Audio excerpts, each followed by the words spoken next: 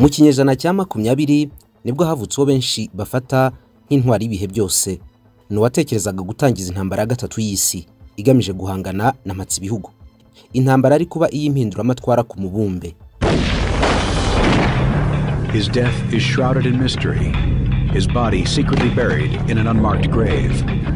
But the man they hoped the world would forget is the man who would become a legend. We ubwe yumvaga niyo yakwitangaho igitambo, ntacyo byaba bitwaye, ariko kiremwa muntu gisigaye ku isi kikaba gifite uburenganzira bwuzuye. Che described being a gorilla as the highest form of humankind, someone who was prepared to sacrifice himself. Mu modoka zitwara abagenzi, ku bikuta by'amazu y'abantu, mu bituza bya benshi mu batuye isi, ku mikufi n'imidari by'ubutare n'umuringa. Ifoto y'iki kirangirire y'ingofero iriho inyenyeri. Isura ye ni nk'ibendera ryaje kumenywa na benshi. Ku isonga ry'ururimi rwe, inyigisho ze nk'umusirikare w'impinduramatwara zabaga zivuga uburenganzira bw'ikiremwa muntu no kureshya kw'abaremwe. Ni nabyo byari imbere, bikanasobanura buri ntambwe yateye asatira urugamba muzo yarwanye zose. Ernesto Che Guevara ni yihe nzira yanyuzemo yatumye imihanda yose y'abantu bamufata nk'ikitegererezo, kuki yahangayikije bikomeye cyane Leta Zunze Ubumwe za Amerika kandi agahangayikira Abanyafurika. May 14th, 1928. Che Guevara is born Ernesto Guevara de la Serna in the city of Rosario, Argentina. Bamwitaga Skilled Military Commander, umuyobozi w'igisirikare ubihugukiwe, ubundi bakamwita The King of Guerrilla, umwami w'udutero shuma. Hari n'abamwitaga Military Theorist, umusesenguzi w'urugamba cyangwa se igisirikare. Ndasubiramo izina rye nanone, ni Ernesto Guevara waje kwitwa Che.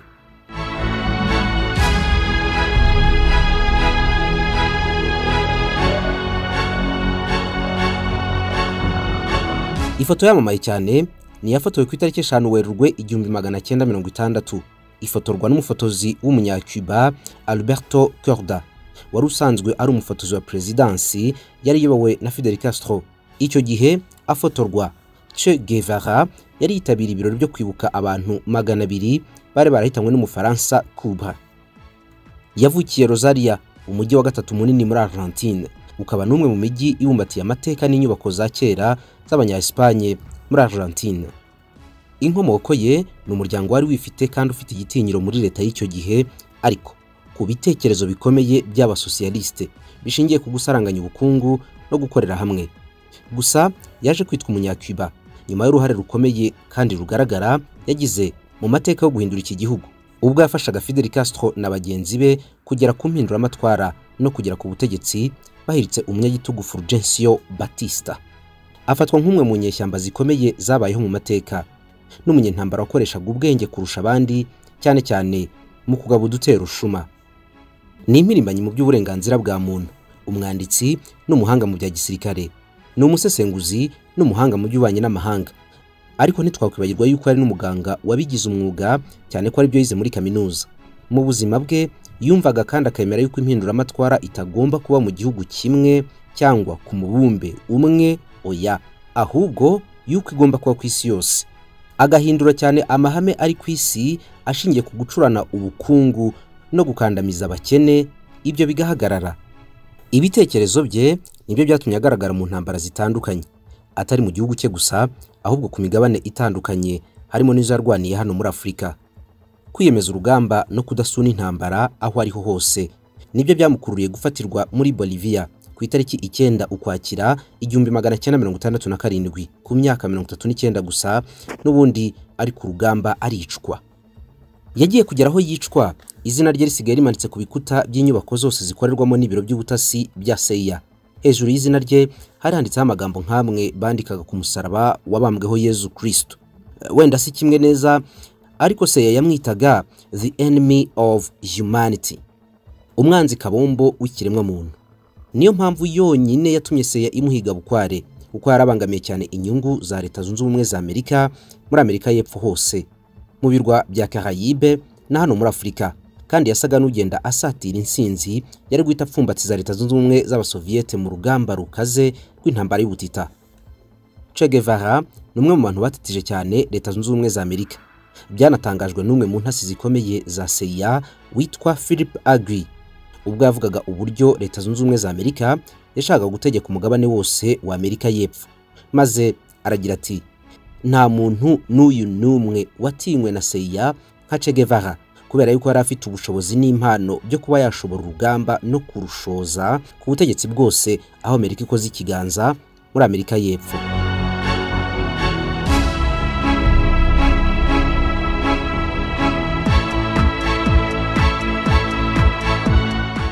Mu butumwa yatanze bwuzuyemo ubunararibonye n'ubutwari bugaragara, harimo ubwo yahaye umugore we Aleida March n'ubwo yahaye Fidel Castro inshuti ye magara, bombi bari barazengereje Leta Zunze Ubumwe za Amerika.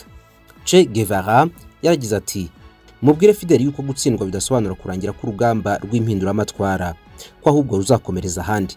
Mubwire Aleida anyibagirwe, yishime kandi azashaka undi mugabo, azarekera abana mu mashuri. Mu 1937 Ernesto ku myaka 9 yagiye mu cyiciro cya gatatu cy'amashuri abanza, ahita atangira gukurikirana iby'intambara ya gisivili yari imeze nabi cyane muri Espagne. Mu bugimbi bwe Che Guevara yari yarahaye ubuzima bwe bwose ibijyanye no gusoma inyandiko z'ubusizi, by'umwihariko ubusizi bwa Pablo Neruda, John Keats, Antonio Machado ndetse na Federico Garcia Lorca. Mu rugo aho yabaga hari ibitabo birenga 3,000, kandi byinshi muri ibi ngibi yabaga yarabisomye. Ntiyajyaga atuza n'umunsi wa rimwe igihe yabaga afite igitabo runaka cyo gusoma. Ibitabo byazaga imbere y'ibindi byose mu byakundaga gusoma ni ibya Karl Marx, William Faulkner, Andrea Gide, Emilio Salgari na Jules Verne. Yanishimiraga kandi inyandiko zivuga ku buzima bwa Vladimir Lenin, ufatwa nka sekuru y'ibitekerezo bya gisosiyaliste. Ubundi agasoma cyane inyandiko z'umuhanga w'umufaransa Jean Paul Sartre, wari umufilozofe akaba n'umuhanga mu by'ubukungu n'ubuvanganzo. Yabanje kujya akunda gusoma cyane ibitabo by'abanditsi bo mu Burayi, ariko uko agendaga akura yaje no gusanga inyandiko z'abanditsi bo muri Amerika y'Epfo zishimishije cyane, azisimbuza z'abanyaburayi. Mu zindi nyandiko yakundaga harimo izavugaga kuri Siddhartha Gautama ndetse na Sakyamuni Buddha, inyandiko zakomoweho inyigisho z'iyobokamana ry'Ababuddhiste. Ubundi agakunda cyane ubuhanga n'ibitekerezo byiganje mu nyandiko z'umugereki Aristote. Ibi byamukujijemo intego yo gukunda igihugu cye no gukunda ikiremwa muntu muri rusange, ubundi akaba umuntu ufite intego. Yatangiye kugera ikirenge mu cya Karl Marx, wakundaga kwandika cyane anyega ubutegetsi ko bushinga ingamba zo gusumbanya abantu. Guevara nawe yatangiye kunenga uburyo ubukire bw'isi buri mu biganza by'abantu bake cyane abari ku butegetsi n'inkoramutima zabo, naho abakene bakabaho ngaho nta muntu bitayeho. Ibi ngibi ni bimwe mu byatumye ahaguruka avuga yuko agomba kurwanya akarengane aho kava kakagera mu mbaraga zose yari afite.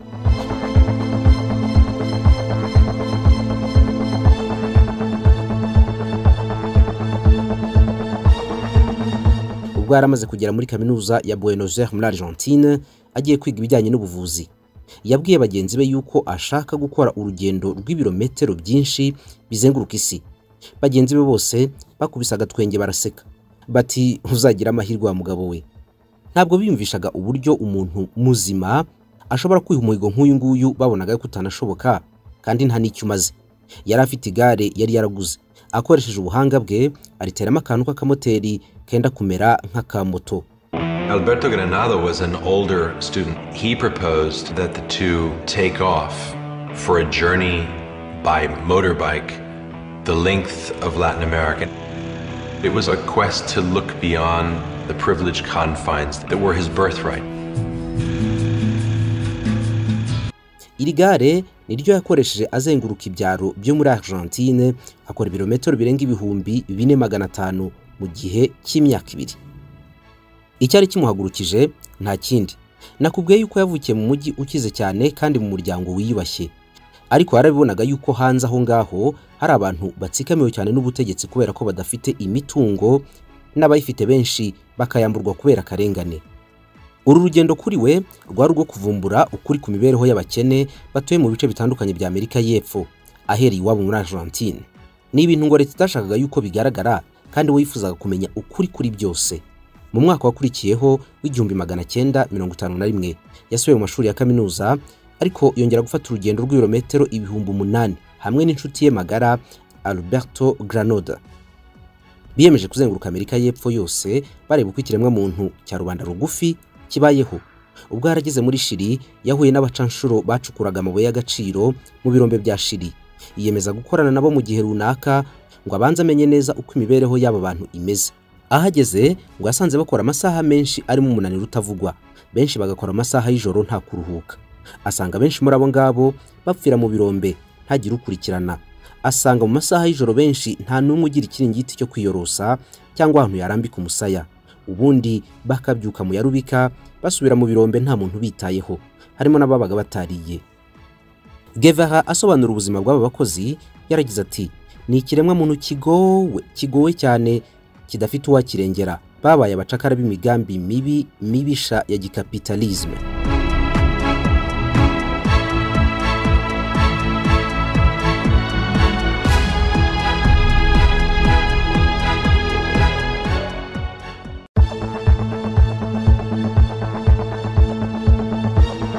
Bakunzi ba channel yacu Gentil Gedeo Official, ndabashimiye cyane ku rukundo mudasiba kungaragariza. Nanjye ndabizeza yuko ntazabatenguha mu nkuru zigezweho hamwe n'izicukumbuye. Muri kiganiro cy'uyu munsi reka mbasangize ku nkuru y'umwana wacanye umuriro hagati ya Leta Zunze Ubumwe za Amerika na Cuba, agahindura imiterere y'intambara y'ubutita. Yari uruhinja ariko yatumye ibiganiro bigenda ukundi. Yatumye abakuru b'ibihugu bibiri byarebanaga ayingwe byongera guhindura umurongo w'ibiganiro. Mu mwaka w'ibihumbi 2000 uyu mwana yari afite imyaka 6, ubwo afite imyaka 27. Ku myaka ye ataragira n'imyaka imwemerera gutangira amashuri abanza, yakije umuriro hagati y'ibihugu bibiri. Intambara y'amagambo yongera kuvuza ubuhuha mu bategetsi batandukanye. Imiryango iramuhanganira, yewe n'abanyamakuru mu bitangazamakuru bikomeye cyane mu isi bamutunga za kamera na za recorder. Izina rye ni Elian Gonzalez, warokotse impanuka y'ubwato bwerekezaga muri Leta Zunze Ubumwe za Amerika ari kumwe n'abandi bagera kuri 14, ariko akaza kurokoka atari uko azi koga cyane, ahubwo ari amahirwe yigiriye akarokorwa n'abarobyi ubwo yarasinzire mu gikapu cyo mu mazi kugera ku nkombe za Miami no kugera mu biganza by'abarobyi. Bivuga kurokoka, ariko bikanavuga gutangira intambara nshya hagati ya Leta Zunze Ubumwe za Amerika na Cuba. Ikaze muri iki kiganiro cyihariye kuri uyu mwana wari muto Elian Gonzalez.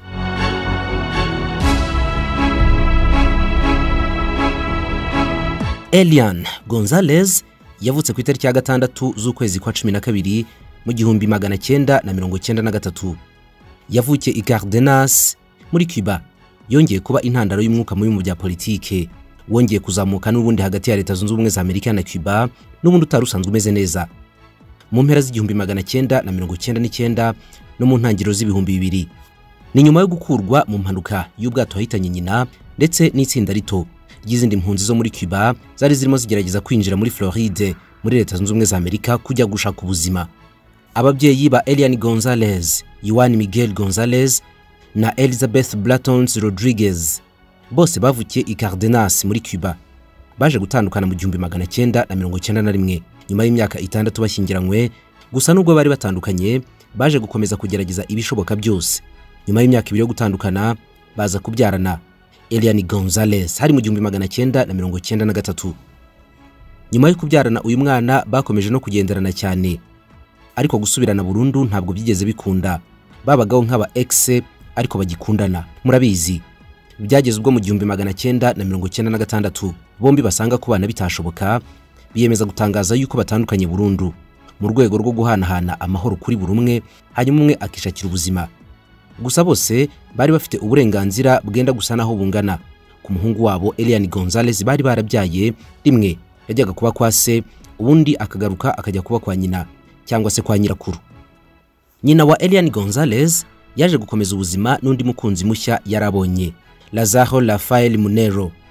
Bakimara gukundana, Elizabeth Rodriguez n'umukunzi we Munero bafashe icyemezo cyo kuva muri Cuba bakerekeza muri Leta Zunze Ubumwe za Amerika nk'impunzi, kubera ibibazo by'ubukungu byari bikomeje kwibasira Cuba, cyane cyane yuko iki gihugu cyari cyarakiriweho ibihano ndenga kamere mu bijyanye n'ubukungu. Urugendo bararutangiye.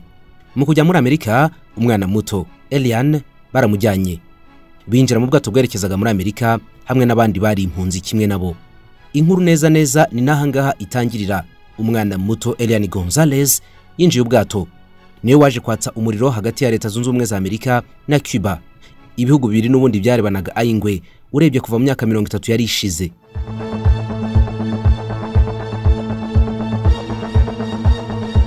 Reka noneho twinjire mu nkuru nyirizina yose wumva urugendo rw'uyu mwana, gusa ubu yarakuze.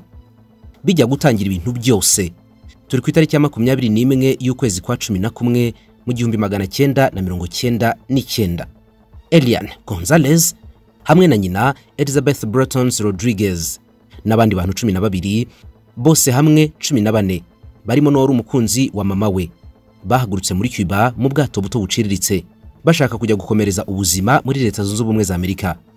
Gusa n'urugendo rwari rubi, urugendo rw'umwaku rutahiye umubyeyi wa Gonzalez wari waramaze gutangaza ku mugaragaro yuko atandukanye n'uwahoze ari umukunzi we Juan Miguel Gonzalez Quintana, kuko ubwo bari mu bwato aho bari komokera i Miami bwararohamye, maze we n'abandi bantu 10 bahasiga ubuzima.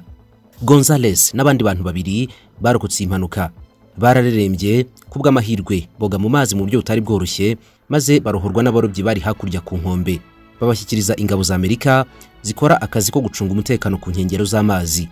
Mu nshingano z'abo basirikare harimo no gutabara abagiriye ibyago mu mazi, US Coast Guard. Mubyara wa Gonzalez, Malice Laisis, yavuze yuko icyateye impanuka ari uko moteri y'ubwato yamenetse, nuko batangira kwirwanaho ngo boge barokora ubuzima bwabo. Barwanye n'amazi biratinda, bafata za bags ziba ziri ku bwato zituma umuntu atarohama akaguma kareremba hejuru y'amazi, gusa umuhengeri warabakubise benshi ubashyira mu mazi baribira. Ubwo byari bimaze gukomera, nyina wa Elian Gonzalez amaze kuzahazwa n'amazi, ubuzima bwe buri kugana ku musozo, yarabibonaga. We n'umukunzi we bashyize akana kabo Elian Gonzalez imbere mu gikapu cyo mu mazi ngo barebe yuko yazabasha kurokoka iyi mpanuka, wenda kazabari byabaye. Elian yageze aho akomeza kugenda areremba hejuru y'amazi y'inyanja, ari muri icyo gikapu ntiyagira icyaba. Nk'umwana muto ntabwo yarazi ibintu biri kuba mu mazi, ndetse ubwo igikapu cyagendaga gisatira inkombe z'amazi, Gonzalez yari yamaze gusinzira kera. Ubuzima bwa Gonzalez mu mazi ubukozemo nka filime wabuhanya neza n'ubwo inkuru ya Musa yanditswe muri Bibiliya, nayo washyizwe mu gatete hejuru y'amazi, bigatandukanira gusa yuko Musa we yarokowe n'umukobwa w'umwami waruje koga. Abarobyi 2 bari ku nkombe z'amazi za Fort Lauderdale baje kubona igikapu kireremba hejuru y'amazi. Barebye basanga harimo umwana w'imyaka 5 bagereranyije, yari Elian Gonzalez Brettons. Bahise bamukuramo ako kanya. Twabonye yuko yari yasinziriye. Ubwo yarakangutse yabajije aho mama we yabari, ariko aza kubwirwa yuko atazongera kumubona n'amaso ye, kubera yuko bakekaga yuko yamaze gupfa byanze bikunze. Nivaldo Fernandez Ferran, umwe mu bantu babashije kurokoka impanuka y'ubu bwato, yaragize ati Elizabeth Bretton Rodriguez yarinze umuhungu we kugeza ku mwuka we wa nyuma igihe yaragihumeka. Naho hakurikijwe ubuhamya bwatanzwe na Ferran ngo bafashe urugendo saa 10 za mu gitondo bafata ubwato. Ubwo bari mu nzira bagenda mu mazi, ibihe birimo ubukonje budasanzwe kandi bihindagurika cyane ntabwo byabaniye, kubera ko moteri y'ubwato yarananiwe, ndetse iza no gutoboka amazi atangira kwinjira mu bwato, yangiza na moteri y'ubwato. Urugendo rwatangiye kugorana cyane. Ubwato bwahuye n'umuhengeri, ndetse amazi akomeza kubwinjiramo, butangira kurohama.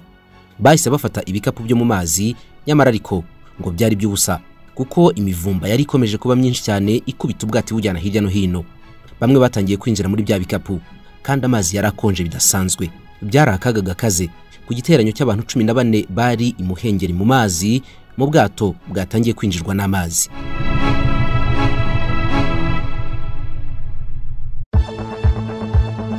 Nyuma yuko Gonzalez atabawe n'abarobyi, yajyanywe mu nzego z'ubuyobozi muri Leta Zunze Ubumwe za Amerika nk'umwana utari ufite ababyeyi, ndetse yewe umerewe nabi cyane, wakubiswe n'amazi n'agakonje. Gusa bakimara guhaguruka muri Cuba, Juan Miguel Gonzalez Quintana, se wa Gonzalez, yari yabanje guhamagara Lazaro Gonzalez, nyirarume w'uyu mwana, amubwira yuko Gonzalez na nyina bavuye muri Cuba atabizi, bakerekeza muri Amerika. Nuko amusaba kumenya amakuru yabo kugera binjiye muri Amerika. Byaje rero kugera mu nzego za Leta Zunze Ubumwe za Amerika yuko uyu mwana hari imiryango afite. nuko service ishinzwe abinjira n'abasohoka muri Amerika, Immigration and Naturalization Service INS, iramurekura. Ubwo byari bigeze ku itariki 26 z'ukwezi kwa 11 mu 1999. Hari ku munsi w'umuganura muri Amerika, babyita Thanksgiving, ni umunsi ukomeye. Iyi tariki mbabwiye ahangaha ya 26 z'ukwezi kwa 11 mu 1999 yananditswe n'ikinyamakuru The Washington Post, bavuga yuko aribwo Gonzales yarikuwe n'inzego za leta zunze ubumwe za Amerika. Ubwo yajyanwaga mu muryango kwa nyirarume wa wundi witwa Lazaro, Gonzales yendaga kuzuza imyaka 6.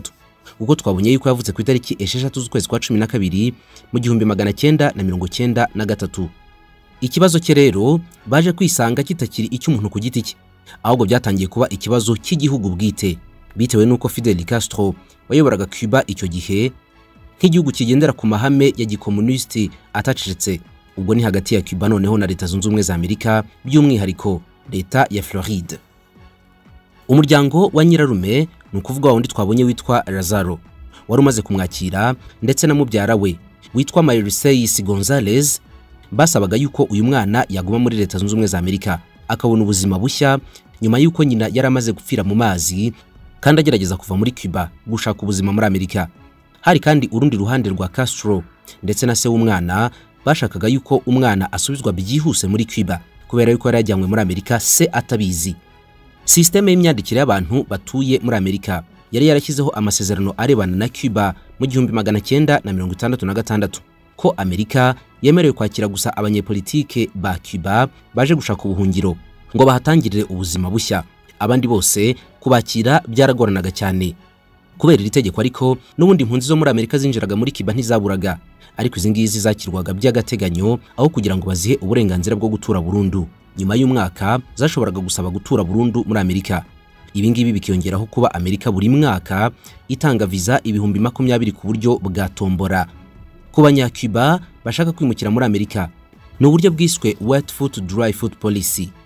Kubw'ipolitike abageraga ku butaka bwa Amerika bose bahabwaga ubuhungiro, naho mu gihe bafatiwe mu nyanja rwagati n'abasirikare barinda inkombe z'amazi ya Amerika bahitaga basubizwa ako kanya muri Cuba bataragera ku butaka bwa Amerika. Impande zose rero ntabwo zigeze zumvikana mu ntangiriro, bita byatsa umuriro hagati ya leta zombi. Abanyamerika n'abanyacuba batangira kongera kurebana ayingwe kubera umwana muto Elian Gonzales. Lazaro Gonzales wari nyirarume wa mwana twabonye, wari umaze guhabwa kurera Elian ashyigikiwe n'abanyacuba baba muri Amerika. Yatsimbaraye ku cyemezo cyo kuba umwana agomba kurererwa muri Amerika kandi ntasubizwe muri Cuba kubera yuko yaramaze kugera ku butaka bwa leta zunze ubumwe za Amerika. Naho se w'umwana twabonye wari ukiri muri Cuba we yarashyigikiwe na Fidel Castro, bifuza yuko nta no guhumbya umwana agomba gusubira muri Amerika. Maurice Gonzales, umukobwa mukuru wa Lazaro, ubwo twavuga yuko ari mubyara wa Elian, niwe wari wemeje yuko agomba kwita kuri Elian Gonzales mu birebana n'umuryango, hanyuma akanaba umuvugizi we.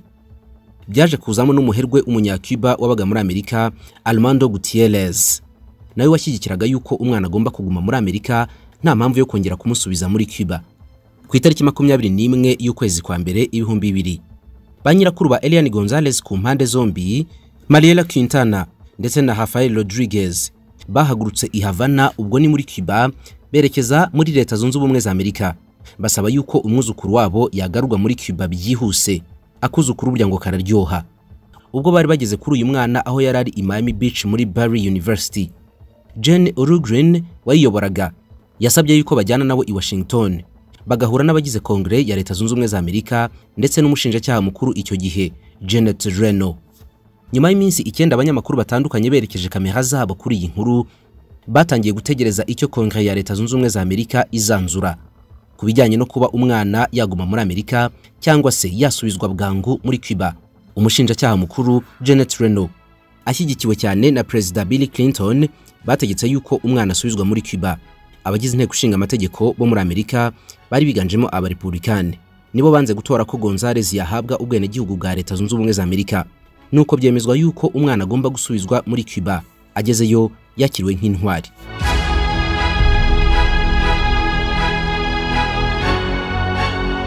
Abareraga Elian Gonzales i Miami bategetswe kwemera iri tegeko ryari rimaze kunyura ahantu henshi, ariko bakomeza gutsimbarara banga gushyira icyemezo mu bikorwa. Byarangiye umushinjacyaha mukuru Reno yategetse yuko hakorwa misiyo idasanzwe yo gutwara Elian Gonzalez agasubizwa se muri Cuba. Mu masaha ya mu gitondo ku itariki 22 z'ukwezi kwa kane mu 2000 nibwo abanja badasanzwe ba Floride bafite n'imbunda z'abasumare barwanira mu mazi munsi y'inyanja binjiye mu rugo rwa Lazaro Gonzalez batwara Elian. Alan Diaz, umufotozi kabuhariwe wa Associated Press, yafashe amafoto y'ukuntu byari bimeze muri icyo gitondo igihe batwaraga Gonzalez. Ifoto yafashe muri uru rugo yaranamamaye cyane, ihabwa igihembo cya The Pulitzer Prize of Breaking News Photography. Ubwo ikibazo cya Elian Gonzalez cyari kiri guhanganisha impande zitandukanye, ku itariki 28 z'ukwezi kwa mbere mu 2000, Minisitiri w'intebe wa Espagne Abel Mututez nawe yasabye yuko uyu mwana yasubizwa muri Cuba nk'uko amategeko mpuzamahanga yari yabitegetse, kuko agomba gusanga se umubyara nk'umubyeyi rukumbi yarasigaranye. Muri icyo gihe kandi nibwo humvikanye indi nkuru yuko abari barahawe uburenganzira bwo kurera Gonzalez, ubwo ni nyirarume Lazaro ndetse na mubyara we Elian, ngo bahaye se wa Elian Gonzalez no kuvuga Juan Miguel inzu n'imodoka i Miami kugira ngo ahimukire aze guturayo. Gusa ngo Juan Miguel yabateye utwatsi, ababwira yuko nta gahunda na ntoya afite yo kwimukira muri Amerika. Naho mu kwezi kwa mbere no kwa kabiri k'umwaka wa 2000, Juan Miguel ise wa Elian yohereje amabaruwa menshi cyane kuri guverinoma y'Abanyamerika. Izo baruwa yoherezaga zose zatangazwaga mu kinyamakuru cyandikirwa muri Cuba cyitwa Granma, asaba yuko umuhungu we agarurwa muri Cuba, ndetse yuko anamaganye icyifuzo cya bene wabo baba Miami bashaka kumuha inzu n'imodoka mu rwego rwo gusana aho bagwatiriye umwana we Elian.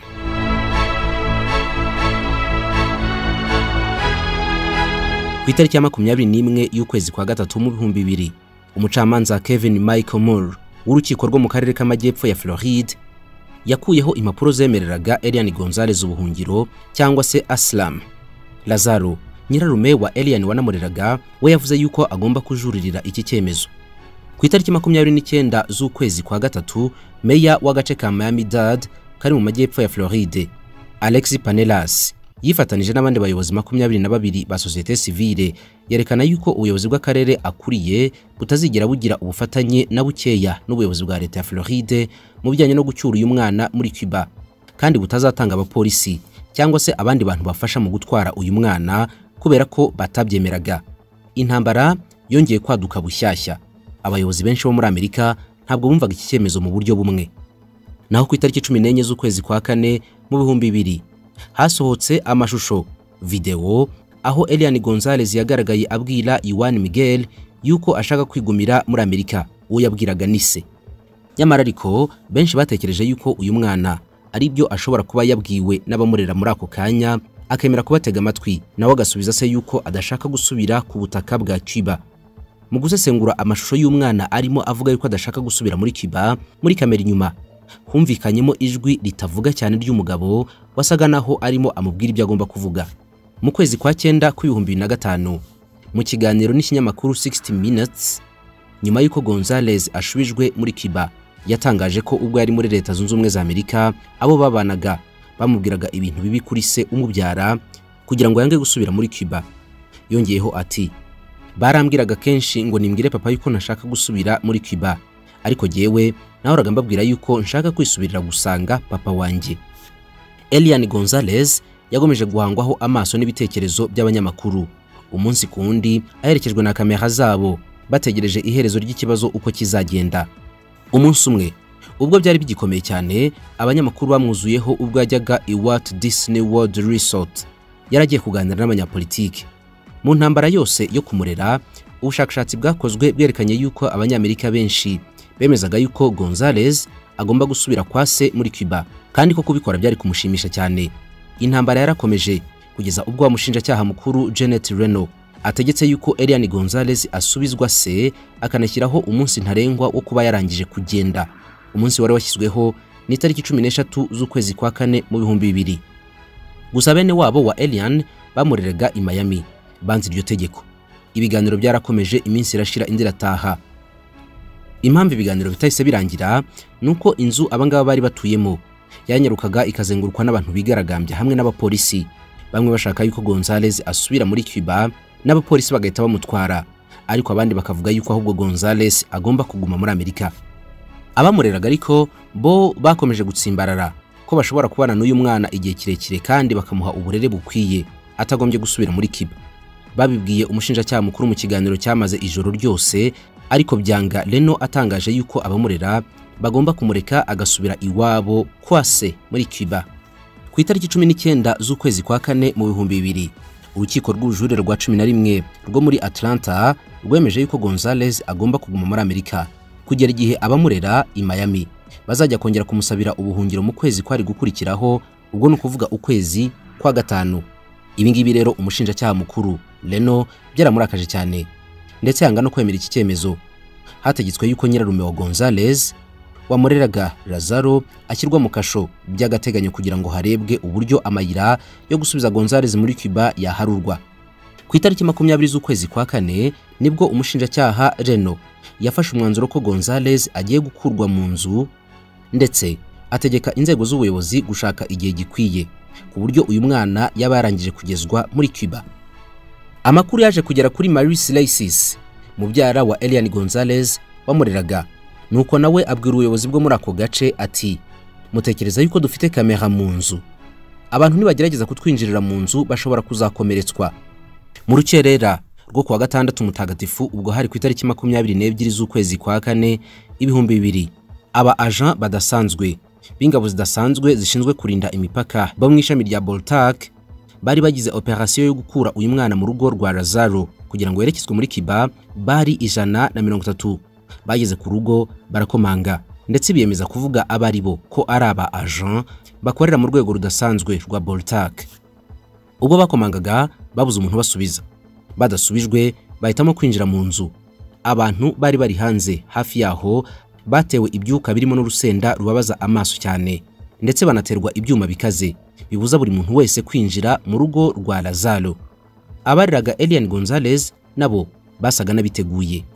Wa muherwe w'umunyacuba wabaga muri Amerika Armando Gutierrez yahamagaye Elian Diaz, umunyamakuru w'ibiro ntaramakuru by'abanyamerika Associated Press, ngo yinjire mu cyumba cyarimo Gonzalez, umugore wa nyirarume Angel Lazaro, mubyara we, ndetse n'abandi bari muri uwo muryango barimo Donato, umwe mu barokokanye na Gonzalez bakamukura mu nyanja. Aba rero baragiye bategereza mu cyumba abapolisi n'abasirikare bari baje gutwara Gonzalez, ari nako babumviriza. Ubwo bari bagezemo nibwo Diaz yafashe ifoto umusirikare ageze kuri Elian ateruwe na Donato. Batangira gusa naho bahangana, umusirikare ashaka kumutwara, ariko Donato nawe umwana mu biganza bye yanga kumurekura. Ni ifoto yamamaye cyane yatumye uyu mufotozi Diaz ahembwa nk'umuntu wafashe ifoto y'inkuru igezweho kandi idasanzwe igaragaza uko ibintu birimo bigenda. Abantu babarirwa mu ijana bari hanze y'urugo bigaragambye bamagana iki gitero cyagabwe ku muryango urera Gonzalez. Bamwe bakita abasirikare bakigabye abicanyi. Abayobozi bakomeye batangiye guhangana, bamwe bavuga yuko ibikorwa by'izi ngabo ari ibya kinyamaswa, abandi bakemeza yuko ibyakozwe ari ugushyira mu ngiro ibyemejwe n'itegeko. Inkuru iki gihe zahise ziba ebyiri: igitero cyagabwe no kongera kwihuza k'umuryango. Ikinyamakuru Time cyagaragaje amafoto ya Gonzalez yasabwe n'ibyishimo byo kongera guhura na papa we. Mu ijwi riranguruye yasimbukiye se umubyara ati, papa. Nyuma y'amasaha 4 Elian Gonzalez akuwe Miami mu buryo busa naho ari ubw'imbaraga, yaje guhura na se ku kibuga cy'indege cya Andrew Air Force Base. Ku munsi wakurikiyeho, White House, ingoro ya perezida wa Leta Zunze Ubumwe za Amerika, yasohoye amashusho ya Gonzalez amwenyura ari kumwe na se, n'amashusho abamureraga i Miami bavuze yuko ari amahimbano. Nyuma mu muhezo w'itangazamakuru, Gonzalez n'umuryango we bajyanywe muri Aspen Institute Wild River Conference Center i Maryland.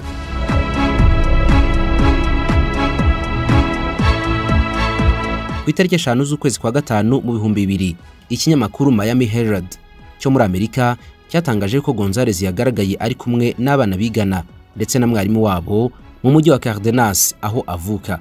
Ikinyamakuru Granma nacyo muri iyo minsi cyasohoye amafoto agaragaza Elian Gonzalez n'inshuti zo muri Cuba bari gukina agapira baryohewe bamerewe neza. Naho ku itariki 6 z'ukwezi kwa gatanu mu 2000, umushinjacyaha Gray Craig yafashe Gonzalez na se Juan Miguel bajya gusangira mu mujyi wa Georgetown uturanye na Washington. Bakirwa neza na Senateri Bob Smith ndetse na Elizabeth Bagri wabaye umushinjacyaha mukuru wa Leta Zunze Ubumwe za Amerika by'umwihariko mu bya diplomasi n'ubucuruzi. Nubwo Gonzalez yari yaramaze gushyirwa mu maboko ya se, twabonye yuko yari yarahawe ubuhungiro muri Amerika kandi hakaba hari hategereje ikizava mu myanzuro mu gihe cya mbere cy'ubuhungiro cyari kuba kirangiye. Byaje kurangira urukiko rutegetse ko akiri umwana utarageze igihe cyo guhabwa ubuhungiro, ndetse yuko umuntu umwe rukumbi ufite uburenganzira bwo kuvugira uyu mwana ari se Juan Miguel. Bamwe bamureraga mbere bari banatsimbaraye cyane ko yaguma muri Amerika, bahise bamburwa uburenganzira bwose kuri Gonzalez. Ku itariki ya 28 z'ukwezi kwa gatandatu mu 2000, urukiko rw'ikirenga rwa Leta Zunze Ubumwe za Amerika rwanzuye yuko umwanzuro w'ibijyanye na Elian utazongera kugarukwaho burundu. Ku mugoroba wo kuri uwo munsi, amezi 7 yarashize Elian Gonzalez avuye muri Cuba azanye n'abandi bantu bari baturanye barimo na nyina. Gonzalez n'umuryango we n'abana biganaga ndetse na mwarimu wabo muri uwo mugoroba bahawe indege nziza ebyiri zibahagurukana ku kibuga cy'indege cya Dallas International Airport i Dallas muri Virginia, berekeza i Jose Marti International Airport muri Havana, umurwa mukuru wa Cuba. Abatanze ibitekerezo kuri iyi ngingo ya Elian Gonzalez n'ikibazo cye bavuze yuko igishobora kuba cyaragize uruhare runini cyane mu byemezo byafatwaga ahanini ari amatora yari muri Amerika. Amatora yo gutora perezida wa Amerika icyo gihe mu 2000, by'umwihariko kuri leta ya Floride, aho Ali Gore wari uhagarariye ishyaka ry'abademokrati icyo gihe yatsindiwe. Ali Gore wari vice perezida wa Bill Clinton. Uburyo yitwaye muri iki kibazo nuko yagikemuye byababaje benshi, ndetse bituma ngo adatorwa muri Floride byaranditswe. Yabanje gushyigikira yuko uyu mwana ahabwa ubwenegihugu buhoraho muri Amerika, nyuma aza kwisubiraho avuga yuko uyu mwana akwiriye gusubizwa muri Cuba. Byatumye impande zari zihari uko ari ebyiri, yaba abashyigikiye yuko agenda n'abashyigikiye yuko umwana aguma muri Amerika, nta na rumwe rumwiyumvamo. Ngo byatumye Ali Gore atsindwa bikomeye cyane muri Floride. Nyuma yo gusubira muri Cuba, Elian Gonzalez yabanye na se, mukase hamwe n'abavandimwe be batatu i Cardenas, aho papa we umubyara Juan Miguel Gonzalez yari umuseriveri muri restaurant ya Jones Park i Ibiremwa mu nkengero za Cardenas.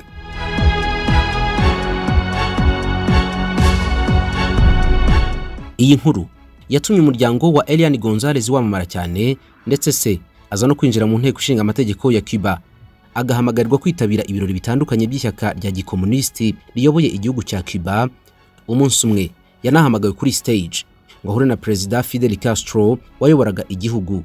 Castro yakunze inkuru y'umwana bidasanzwe, ndetse ashimira cyane se Miguel wanze gusiga igihugu ngo ajye muri Amerika gukurikira umwana, akanaharanira yuko umwana we Gonzalez agarurwa ku butaka bw'ivuko Cuba.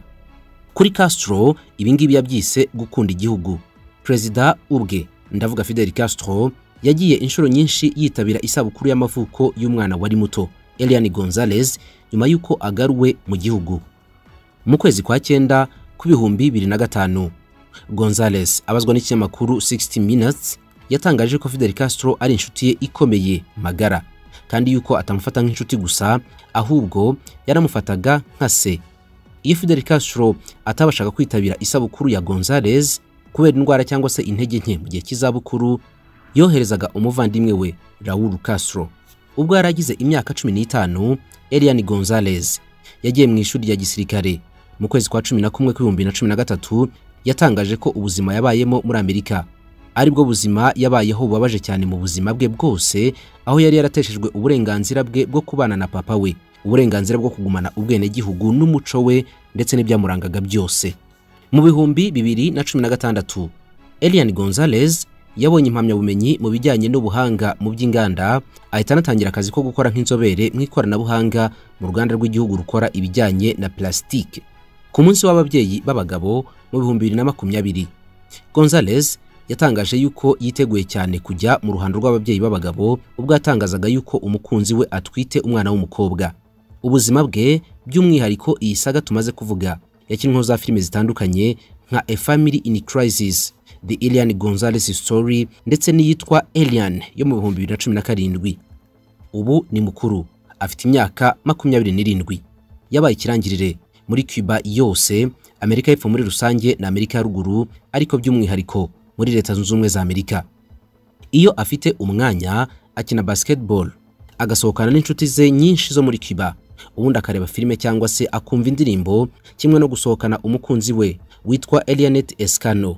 Gonzalez aherutse kubwira itangazamakuru yuko akunda gusoma ibitabo mbere ya byose. Yavuze yuko Fidel Castro yakundaga kumwoherereza ibitabo byo gusoma. Mu kwezi kwa gatanu k'2015, ubwo yaganiraga n'ikinyamakuru ABC News, Gonzalez yatangaje yuko ashobora gusubira muri Leta Zunze Ubumwe za Amerika nko kujya gukorayo ubukerarugendo, ubundi akagaruka iwabo. Reka duhere ku izina mutamenyereye cyane, Fabian Escalante. Ni izina ntaza kubabwiraho ibintu byinshi, ariko risobanuye byose muri iki kiganiro cy'uyu munsi. Fabian Escalante mu myaka irenga 50 yari umusirikare ku rwego rwo hejuru. By'umwihariko yamaze imyaka irenga 40 ari intasi ikuriye izindi mu ishami rishinzwe kuburizamo ibikorwa bya CIA.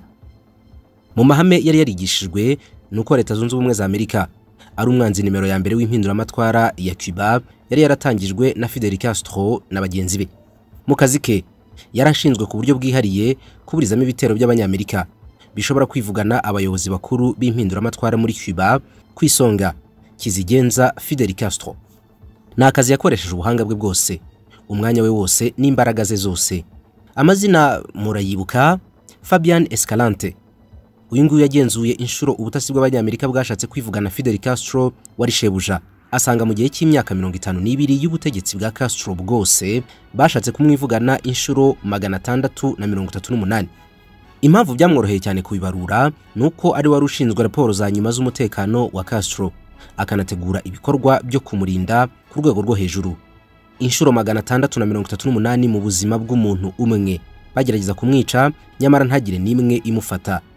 Uyu mugabo wabaruye izi nshuro yanabikozeho filime mbara nkuru nayo yamamaye cyane yitiriye izi nshuro 638 Ways to Kill Castro. Nubwo ageze mu zabukuru, kubera ko bakaba imyaka hafi 81, yanditse ibitabo byinshi ku bijyanye n'umutekano wa Fidel Castro wari shebuja, nka CIA Targets Fidel, Executive Actions, yandika n'ikindi cyitwa The Cuba Project. Yananditse byinshi ku myitwarire y'abategetsi ba Leta Zunze Ubumwe za Amerika bari bararahiriye gushaka kumena amaraso ya Fidel Castro ku ikubitiro. Uwari warameze amababa mu bihe byo hambere ni John F. Kennedy. Uyu nguyu yanamwanditseho igitabo cye cyihariye yise GFK The Cuba Files. Ibi byose impamvu mbanje kubikubwira nuko bikubiyemo amakuru y'ingenzi uri bwumve muri iki kiganiro, uretse yuko nawe ubishatse buri kimwe muri ibi bitabo ushobora kugishaka ukakisomera mu buryo burambuye. N'umugabo w'igitangaza ubwe ufatwa nk'inzu y'ibitabo. Inshuro 638 zose CIA ishaka kwica Fidel Castro wari warabaye ikirangirire, wasanga wumvise ari nyinshi. Nanjye byabanje kuntungura. Ni inshuro 12 mu minsi 360, ni hafi umwaka. Ubwo biroroshye cyane kubyumva neza. Wavuga yuko CIA yakoraga igerageza ryo kwica Fidel Castro nibura inshuro imwe buri kwezi. Ariko ntibinagutungure cyane kubera yuko izi nshuro tuvuze ni nini zamamaye kurusha izindi muzapimwe. Hari zitaragiye zibarurwa kubera yuko imigambi yo kuzitegura itagiraga kure. Muri ubu buryo bwose hari inshuro nyinshi bamutegaga uburozi ari nazo nyinshi. Inshuro atezwe ibico kugira ngo araswe, inshuro atezwe abakobwa n'abagore ngo bamuhitane agiye kuryamana nabo, inshuro bamuteze ibiturika bimeze nk'intambi bishobora kumugurutsa isaha n'isaha ntako batagize.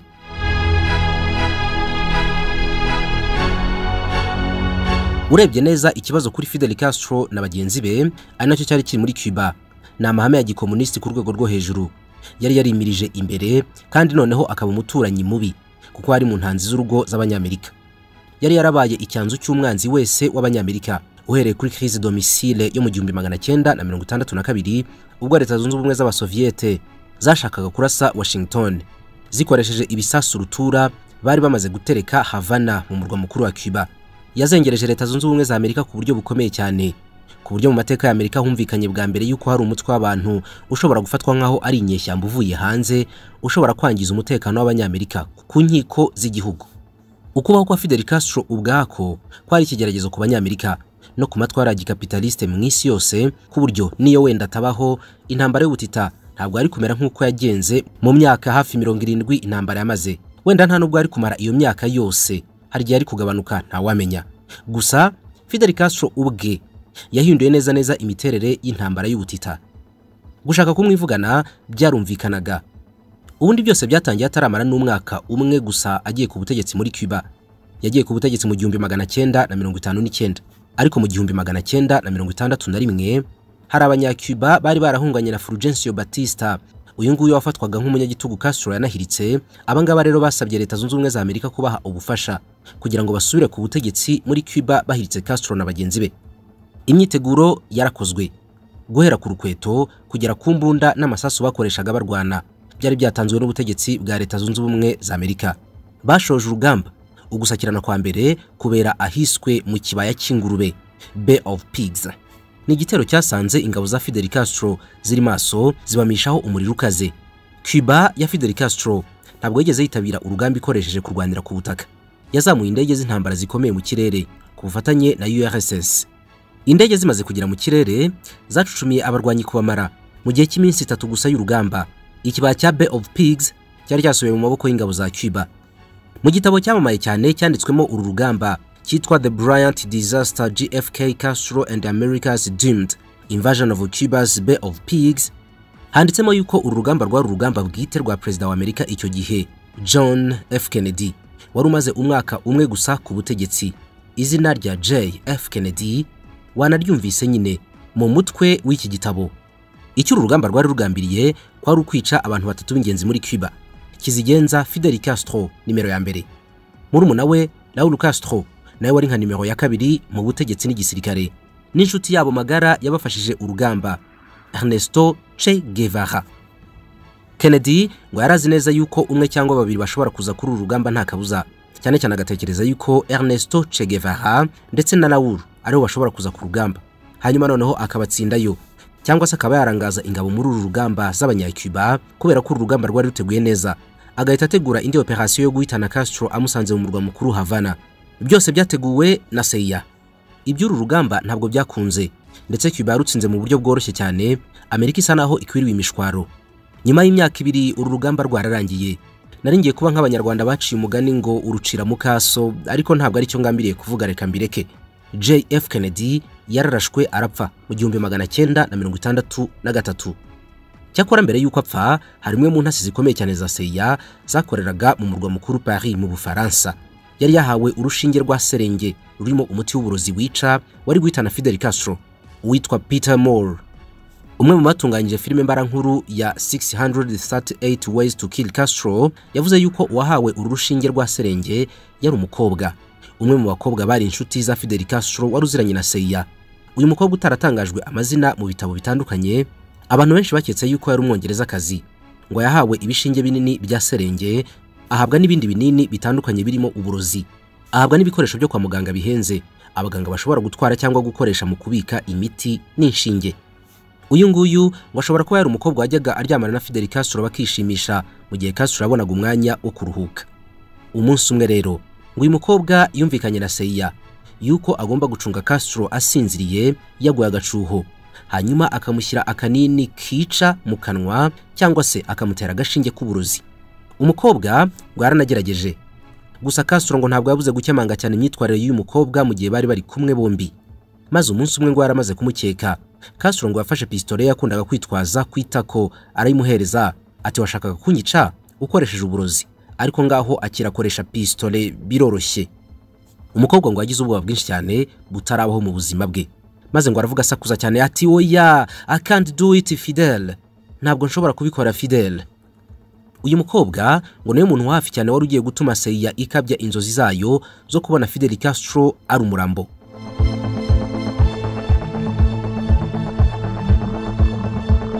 Cyakora ngo CIA n'ubundi yagerageje ubundi buryo bwinshi bushoboka bwo kugerageza kumuha uburozi.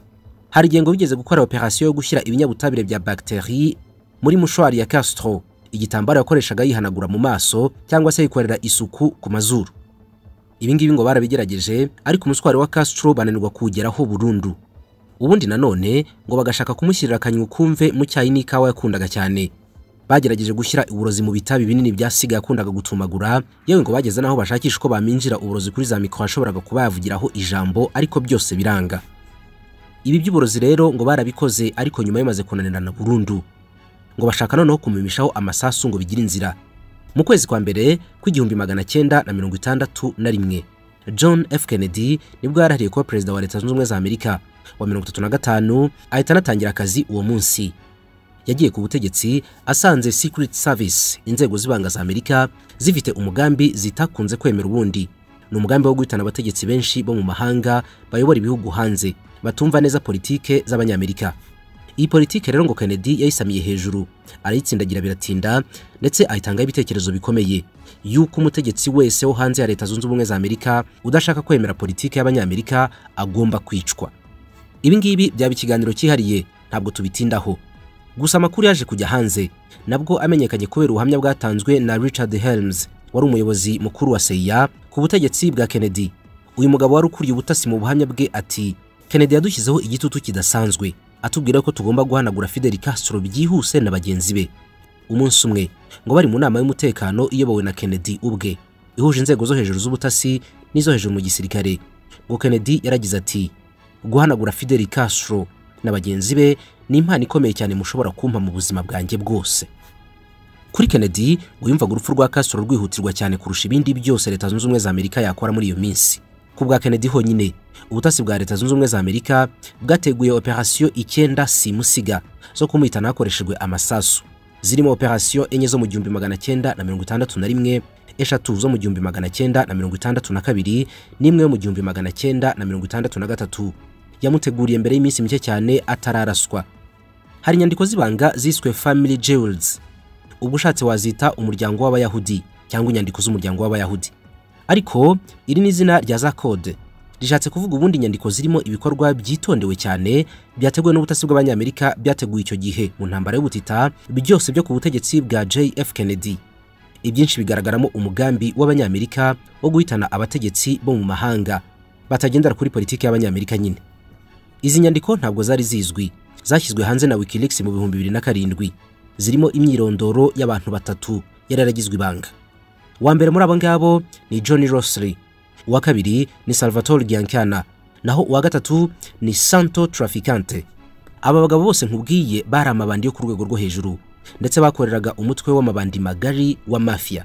Bari bakaze cyane kubera ko uyu nguyu Salvatore Giancana ubwe niwe waje gusimbura irindi bandi ruharwa ryamenyekanye cyane muri Amerika yose no mu isi, Al Capone. Yahawe titre yo gusimbura Al Capone mu 1960 ngo ayobore andi mabandi yose yacururizaga ibiyobyabwenge muri Chicago. Abangaba bose kandi bakoranaga n'irindi bandi ruharwa ryitwaga Santo Traficante. Bose hamwe uko maze kubakubwira bari ku rutonde rw'abantu 10 bashakishwa na Leta Zunze Ubumwe za Amerika kurusha abandi bose muri icyo gihe. Ubyumve neza, barashakishwaga, bahigishwaga uruhindu. Aba rero nubwo bashakishwaga bwose, nawe wumva urwego byari bigezeho. Leta Zunze Ubumwe za Amerika ititaye ku kuba yarabashakishaga hasi hejuru, yarabahamagaye ibahikiraka cyo kwica Fidel Castro, inabongereraho amafaranga menshi. Birengagije yuko abo ngabo bahaye akazi bashoboraga kubafata bakabacira imanza bakabakoresha ibyo bashaka. Umwe muri abo ngabo witwa Johnny Rossley, wari ukuriye itsinda ry'amabandi akaze ya Los Angeles, yarasanzwe aziranye n'undi muntu witwa Robert Matthew. Uyu ni umutasi wa CIA wari muri dosiye yo guhitana Castro. Robert Matthew. Abangaba bombi bumvikanye ko bagomba guhura. Kuri iyo nshuro badahuye bagiye gusakirana, ahubwo bombi bagiye kuganira ku nyungu z'umutekano wa Leta Zunze Ubumwe za Amerika no ku maraso ya Fidel Castro. Iri bandi Rossley yari risanzwe rikorana n'abacuruzi bakomeye b'ibiyobyabwenge muri Cuba na Amerika. Umutasi Robert Matthew nakubwiye yazanye abandi batasi bagenzi be. Bari bajyanye kuganira mu butumwa bw'akazi bavuye bose muri CIA ku rwego rwo hejuru. Johnny Rossley nawe yaje yitwaje andi mabandi. Imbunda bazitereka ku meza batangira kuganira. Byari imishyikirano idasanzwe. Mu cyumba cya hoteli mwibanga rikomeye ahabereye ibiganiro, abakozi ba CIA bashyize 150 ku meza by'amadolari y'Amerika. Nuko CIA ibwira ayo mabandi yuko ayo mafaranga ari igihembo bahawe ngo bagende bakora ibishoboka byose bazagaruke bavuga inkuru nziza kuri Amerika yuko Fidel Castro yapfuye. Uyu nguyu wari wise rero Captain Matthew wari wanahamagaye aya mabandi kugira ngo baganire, ntabwo ari umutasi usanzwe ku rwego ruciriritse. Yise Captain kuko yashakaga kwiyoroshya cyane kugira ngo abone uko aganira n'aya mabandi. kumbe yari nimero ya kabiri muri CIA, Director of Operations and Support Division. Uwari ubahaye akazi nawe wari kubahemba yari umuntu ukomeye, nimero ya kabiri. Amazina y'inyakuri yari James O'Neill. Ni umukomando ku rwego rwo hejuru wayoboye operasiyo zitandukanye z'ubutasi muri Amerika no hanze yayo. Mu nama bakoreye muri hoteli mu buryo bw'ibanga, bemeje yuko kwica Fidel Castro bamurashe ari ibintu bitapfa gukunda, ndetse yuko bisa naho bitashoboka, ko ahubwo icyoroshye ari gukoresha ubundi buryo, uburozi, ikinini cyangwa se urushinge. Muri CIA harimo ishami rishinzwe ibingibi, rishinzwe gukora imiti n'uburozi, baryita Technical Service Division. Iri shami ryese rihereza aya mabandi ibifurumba by'ibinini, imiti n'inshinge. Giana wari bandi ruharwa wari unahawe akazi ko kuyobora andi mabandi magenzi muri operation kwica Fidel Castro, yasabwe guhindura amazina kugira ngo akazi ke kazagende neza. CIA yamuhitiyemo izina rishya, Juan Orta, izina ryo muri Portugal, ku buryo kibitashoboraga kumwishisha n'umunsi wa rimwe.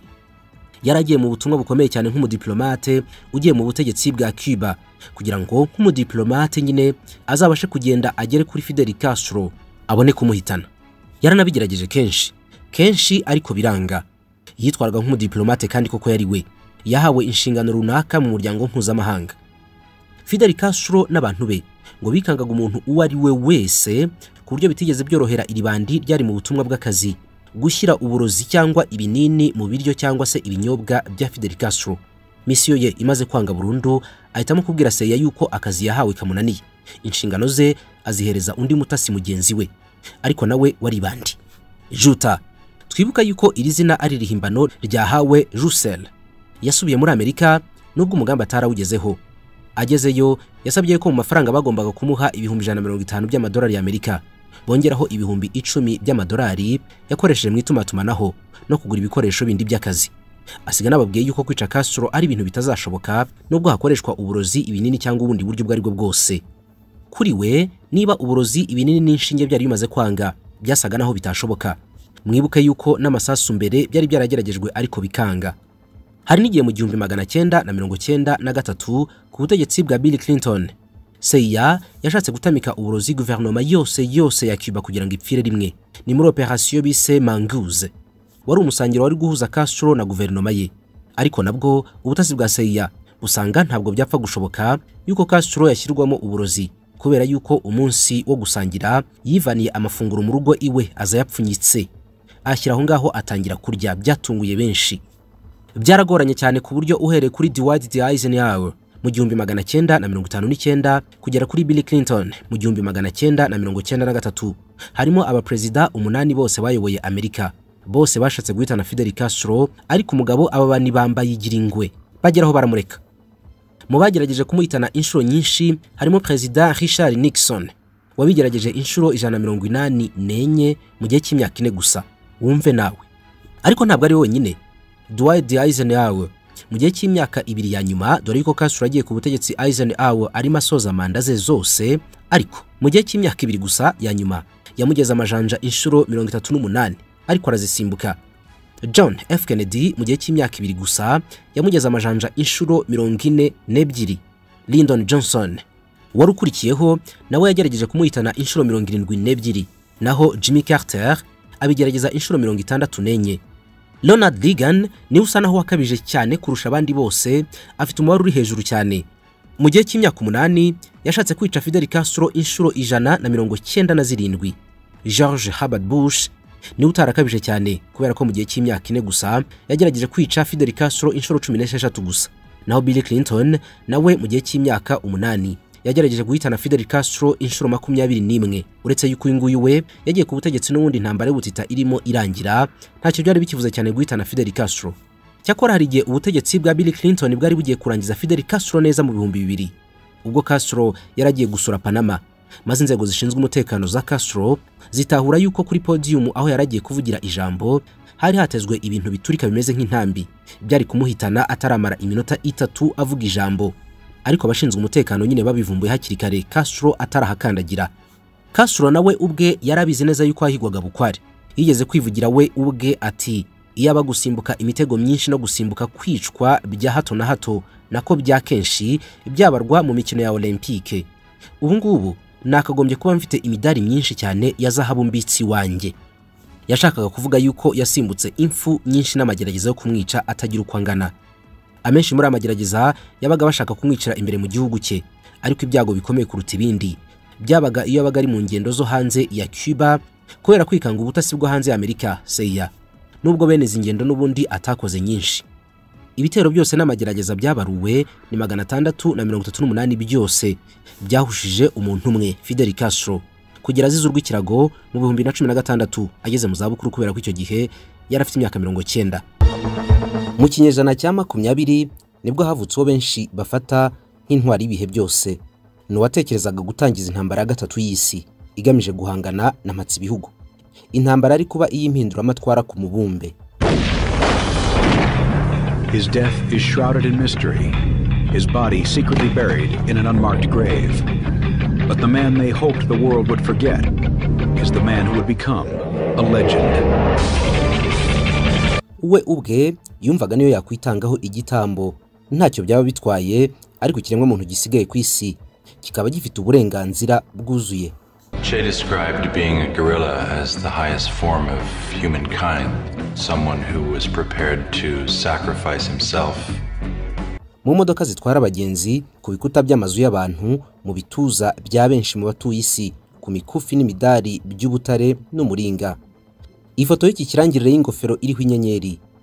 Isura ye ni nk'ibendera ryaje kumenywa na benshi. Ku isonga ry'ururimi rwe, inyigisho ze nk'umusirikare w'impinduramatwara zabaga zivuga uburenganzira bw'ikiremwa muntu no kureshya kw'abaremwe. Ni nabyo byari imbere bikanasobanura buri ntambwe yateye asatira urugamba muzo yarwanye zose. Ernesto Che Guevara ni yihe nzira yanyuzemo yatumye imihanda yose y'abantu bamufata nk'icyitegererezo, kuki yahangayikije bikomeye cyane Leta Zunze Ubumwe za Amerika kandi agahangayikira Abanyafurika. May 14th, 1928. Che Guevara is born Ernesto Guevara de la Serna in the city of Rosario, Argentina. Bamwitaga Skilled Military Commander, umuyobozi w'igisirikare ubihugukiwe, ubundi bakamwita The King of Guerrilla, umwami w'udutero shuma. Hari n'abamwitaga Military Theorist, umusesenguzi w'urugamba cyangwa se igisirikare. Ndasubiramo izina rye nanone, ni Ernesto Guevara waje kwitwa Che. Ni inyanja twogamo mbahaye ikaze.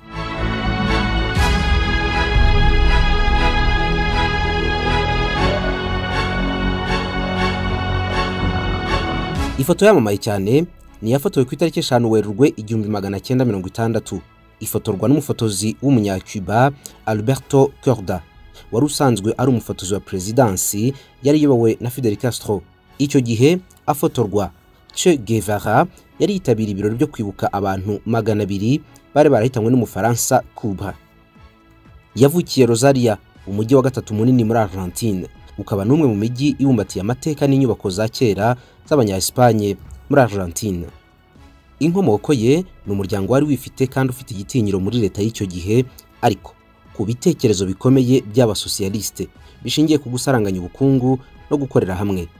Gusa yaje kwitwa umunyacuba nyuma y'uruhare rukomeye kandi rugaragara yagize mu mateka yo guhindura iki gihugu, ubwo yafashaga Fidel Castro na bagenzi be kugera ku mpinduramatwara no kugera ku butegetsi bahiritse umunyagitugu Fulgencio Batista. Afatwa nk'umwe mu nyeshyamba zikomeye zabayeho mu mateka, n'umunyentambara wakoreshaga ubwenge kurusha abandi, cyane cyane mu kugaba udutero shuma. Ni impirimbanyi mu by'uburenganzira bwa muntu, umwanditsi n'umuhanga mu bya gisirikare, ni umusesenguzi n'umuhanga mu by'ububanyi n'amahanga. Ariko ntitwakwibagirwa yuko ari n'umuganga wabigize umwuga, cyane ko ari byo yize muri kaminuza. Mu buzima bwe yumvaga kandi akemera yuko impinduramatwara itagomba kuba mu gihugu kimwe cyangwa ku mubumbe umwe, oya, ahubwo yuko igomba kuba ku isi yose. Agahindura cyane amahame ari ku isi ashingiye ku gucurana ubukungu no gukandamiza abakene, ibyo bigahagarara. Ibitekerezo bye nibyo byatumye agaragara mu ntambara zitandukanye, atari mu gihugu cye gusa, ahubwo ku migabane itandukanye, harimo n'izo yarwaniye hano muri Afurika. Kwiyemeza urugamba no kudasuna intambara aho ariho hose nibyo byamukururiye gufatirwa muri Bolivia ku itariki 9 Ukwakira 1967 ku myaka 39 gusa, n'ubundi ari ku rugamba aricwa. Yagiye kugeraho yicwa izina rye risigaye rimanitse ku bikuta by'inyubako zose zikorerwamo n'ibiro by'ubutasi bya CIA. Hejuru y'izina rye hari handitseho amagambo nk'amwe bandikaga ku musaraba wabambweho Yezu Kristo. Wenda si kimwe neza, ariko CIA yamwitaga the enemy of humanity, umwanzi kabombo w'ikiremwa muntu. Niyo mpamvu yonyine yatumye CIA imuhiga bukware, kuko yarabangamiye cyane inyungu za Leta Zunze Ubumwe za Amerika muri Amerika y'Epfo hose, mu birwa bya Caraïbe na hano muri Afurika, kandi yasaga n'ugenda asatira insinzi yari guhita apfumbatiza Leta Zunze Ubumwe z'Abasoviete mu rugamba rukaze rw'intambara y'ubutita. Che Guevara ni umwe mu bantu batitije cyane Leta Zunze Ubumwe za Amerika. Byanatangajwe n'umwe mu ntasi zikomeye za CIA witwa Philip Agri, ubwo yavugaga uburyo Leta Zunze Ubumwe za Amerika yashakaga gutegeka umugabane wose wa Amerika y'Epfo, maze aragira ati, nta muntu n'uyu n'umwe watinywe na CIA nka Che Guevara, kubera yuko yari afite ubushobozi n'impano byo kuba yashobora urugamba no kurushoza ku butegetsi bwose aho Amerika ikoze ikiganza muri Amerika y'Epfo.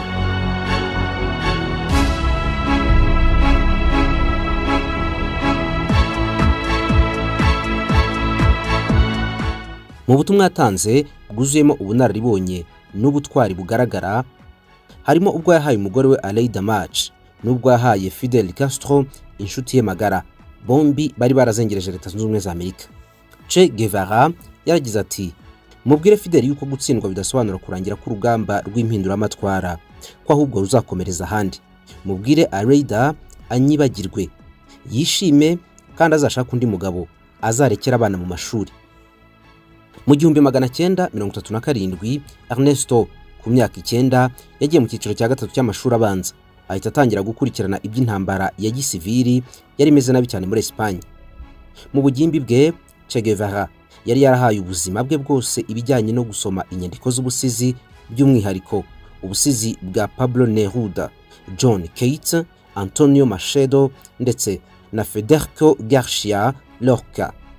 Mu rugo aho yabaga hari ibitabo birenga 3,000, kandi byinshi muri ibi ngibi yabaga yarabisomye. Ntiyajyaga atuza n'umunsi wa rimwe igihe yabaga afite igitabo runaka cyo gusoma. Ibitabo byazaga imbere y'ibindi byose mu byakundaga gusoma ni ibya Karl Marx, William Faulkner, Andrea Gide, Emilio Salgari na Jules Verne. Yanishimiraga kandi inyandiko zivuga ku buzima bwa Vladimir Lenin, ufatwa nka sekuru w'ibitekerezo bya gisosiyaliste. Ubundi agasoma cyane inyandiko z'umuhanga w'umufaransa Jean Paul Sartre, wari umufilozofe akaba n'umuhanga mu by'ubukungu n'ubuvanganzo. Yabanje kujya akunda gusoma cyane ibitabo by'abanditsi bo mu Burayi, ariko uko agendaga akura yaje no gusanga inyandiko z'abanditsi bo muri Amerika y'Epfo zishimishije cyane, azisimbuza z'abanyaburayi. Mu zindi nyandiko yakundaga harimo izavugaga kuri Siddhartha Gautama ndetse na Sakyamuni Buddha, inyandiko zakomoweho inyigisho z'iyobokamana ry'Ababuddhiste. Ubundi agakunda cyane ubuhanga n'ibitekerezo byiganje mu nyandiko z'umugereki Aristote. Ibi byamukujijemo intego yo gukunda igihugu cye no gukunda ikiremwa muntu muri rusange, ubundi akaba umuntu ufite intego. Yatangiye kugera ikirenge mu cya Karl Marx, wakundaga kwandika cyane anyega ubutegetsi ko bushinga ingamba zo gusumbanya abantu. Guevara nawe yatangiye kunenga uburyo ubukire bw'isi buri mu biganza by'abantu bake cyane abari ku butegetsi n'inkoramutima zabo, naho abakene bakabaho ngaho nta muntu bitayeho. Ibi ngibi ni bimwe mu byatumye ahaguruka avuga yuko agomba kurwanya akarengane aho kava kakagera mu mbaraga zose yari afite.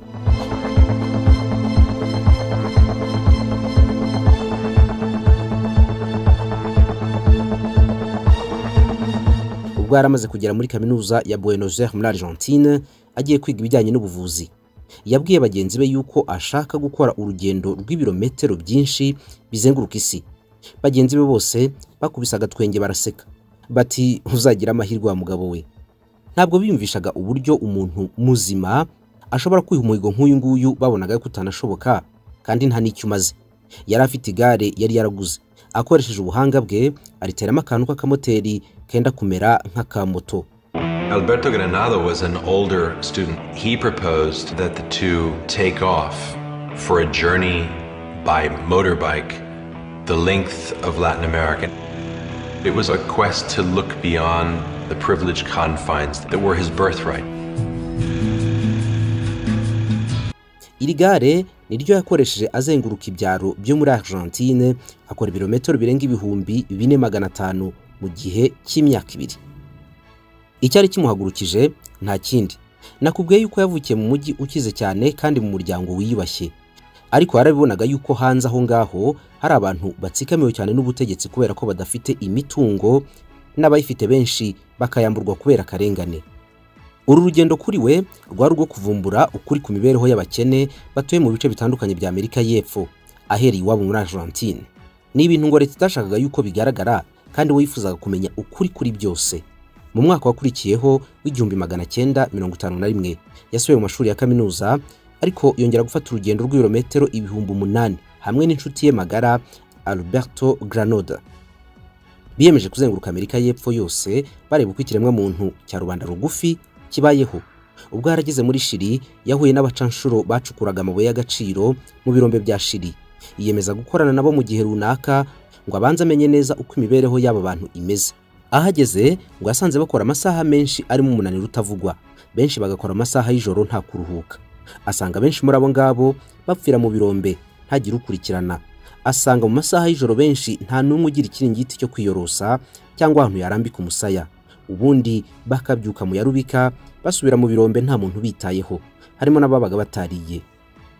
Guevara asobanura ubuzima bw'aba bakozi yaragize ati, ni ikiremwa muntu kigowe cyane kidafite uwakirengera, babaye abacakara b'imigambi mibi mibisha ya gikapitalisme.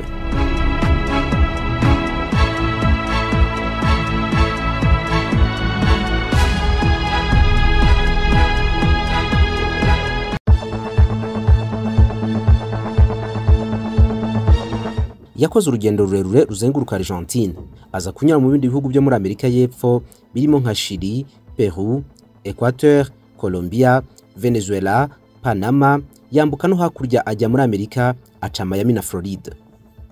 Uru rugendo Ernesto Che Guevara yakoze yaje no gukoramo inyandiko yahaye inyito yise The Motorbike Diaries. Inyandiko yaje kugurishwa bidasanzwe n'ikinyamakuru The New York Times nk'imwe mu nyandiko z'ibihe byose, runakorwamo filime yiswe gutyo nyine mu 2004. Icyo gihe Guevara yari amaze imyaka 37 atabarutse.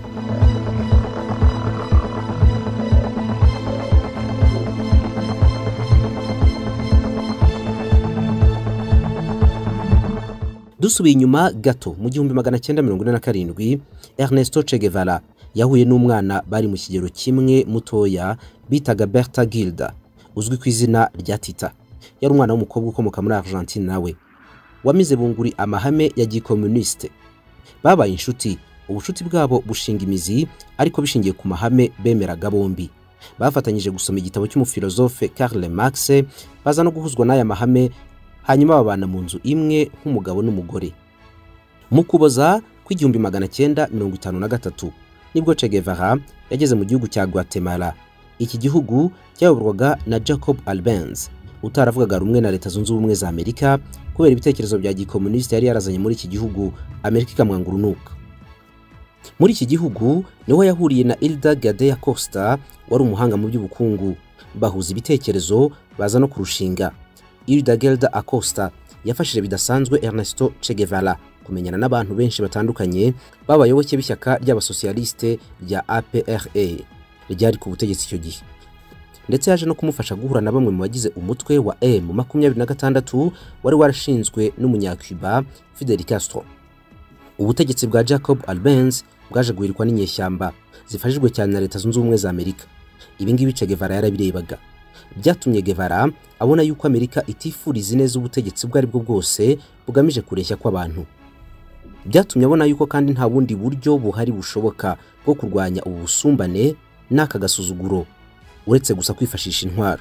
Yahisemo ibyo kwinjira mu ntambara atitaye kubo agiye kurwanira, ahubwo gusa ashaka impinduramatwara zigamije yuko inyoko muntu igira uburenganzira bumwe kuri iyi si umuntu yaje asanga. Mu ntangiriro z'umwaka w'1954, Che Guevara yahuye n'umunyacuba Raúl Castro, murumuna wa Fidel Castro, wari umuyobozi w'umutwe M26. Barwanaga n'ubutegetsi bwa Cuba bwari buyobowe na Fulgencio Batista. Mbere gato yuko yinjira burundu mu gisirikare no ku rugamba rw'impinduramatwara, Ernesto Che Guevara yabanje gukorera udufaranga, aho yari umuganga mu bitaro, icyarimwe akaba n'umwarimu muri kaminuza, icyarimwe kandi n'umufotozi w'ikinyamakuru Latina News Agency. Muri uyu mwaka nabwo yahuye n'umugore we Elda waje no kumwandikaho igitabo yise My Life with Che. Muri imyaka y'1954 yari inshuti ikomeye n'umugabo witwa Nico Lopez, ari nawe waje kumuhuza bwa mbere na Fidel Castro. Guhura kwa mbere kwa Guevara na Castro byari inzozi z'urugamba Guevara yahoze arota kuva kera. Ni nabwo yemeje guhita areka burundu akazi ka leta yahembwaga neza, noneho afata umwanzuro wo kujya mu ishyamba kurwanya ubutegetsi bw'igitugu bwabaga ashaka buhake buyoboye cyane cyane na Leta Zunze Ubumwe za Amerika mu ishusho ya Fulgencio Batista. Nyuma y'ibyumweru bike, Che yabashije kwibonera imbona nkubone Fidel Castro wari ukiva mu buroko. Mu kiganiro cy'ijoro ryose, Che Guevara yakunze cyane ibitekerezo by'impinduramatwara bya Fidel Castro, yiyemeza gufatanya nawe mu rugamba rwose rwo kubohora Cuba. Yahise ahabwa inshingano zo kuba umuganga w'abarwanyi ba M26. Nubwo ibi ngibi yabikoraga, ariko Che Guevara yanakurikiraga imyitozo ya gisirikare, ndetse Colonel Alberto Bayo watozaga abantu bashyashya baje mu mutwe wa M26 yavuze yuko Che Guevara ari umwe mu bantu bitwaye neza ndetse ari uwa mbere mu batojwe bose. Che Guevara yahise aba umwe mu basirikare 82 bafashe ubwato berekeza gushoza intambara y'impinduramatwara muri Cuba. Gusa bahuye n'insanganya zikomeye cyane. Bakigerayo barashweho bikomeye cyane n'abasirikare b'ubutegetsi bwa Fulgencio Batista, barabatatanya, abandi baricwa, harokoka abantu 20 gusa. Mu nyandiko za Che Guevara avuga yuko kuri urugamba ari bwataye agakapu kari karimo ibikoresho by'ubuvuzi, ahita afata agakapu k'amasasu n'imbunda. Kuva ubwo atandukana burundu no kuvura abantu, ajya kuba umurwanyi ntavogerwa. Che was wounded in the neck. He had to make a split-second choice between taking with him his rifle and ammunition or the first aid kit. He left the first aid kit and took the ammunition.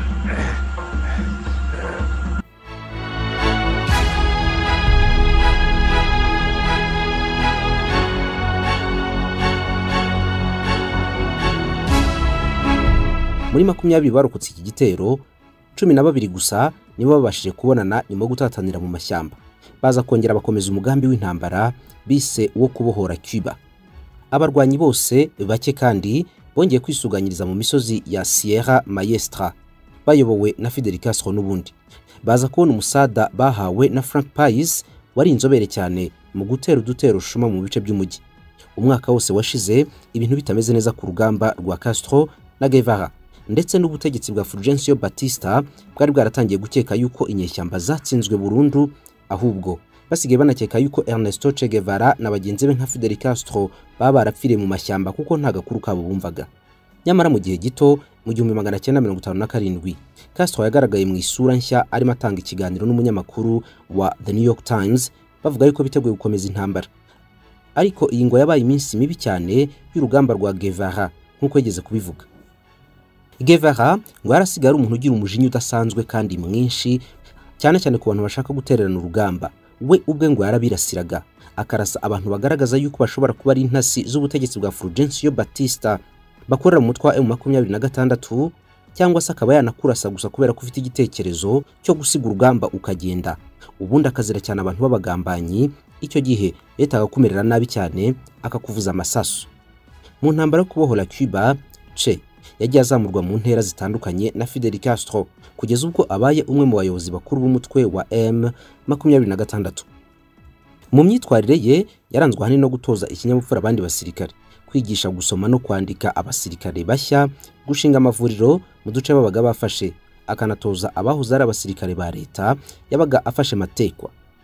Kenshi yaranabivuriraga igihe babaga bakomeretse. Nubwo yari afite uburwayi bukomeye mu myanya y'ubuhumekero, asma, Che Guevara yagomeje kugaragaza kwihangana no kudatezuka ku rugamba. Ubuhanga bwe bwagaragaye by'umwihariko mu gitero cya Santa Clara, aho ingabo yari ayoboye zitarenga 100 zafashe gari ya moshi yuzuye intwaro z'intambara za leta, ndetse bafata uyu mujyi hafi ya wose. Ibi ngibi ni nabyo byabaye urufunguzo rw'insinzi yamaze igihe kirekire y'ingabo za M26. Mu buhanga bwo kuyobora urugamba, Che Guevara yabashije gufasha ingabo za Fidel Castro mu gufata igihugu ndetse no guhirika ubutegetsi bwa Fulgencio Batista wafatwaga nk'umunyagitugu wari ushyigikiwe cyane n'abanyamerika mu matwara yo kwikubira n'ubukire bwari mu biganza by'abake.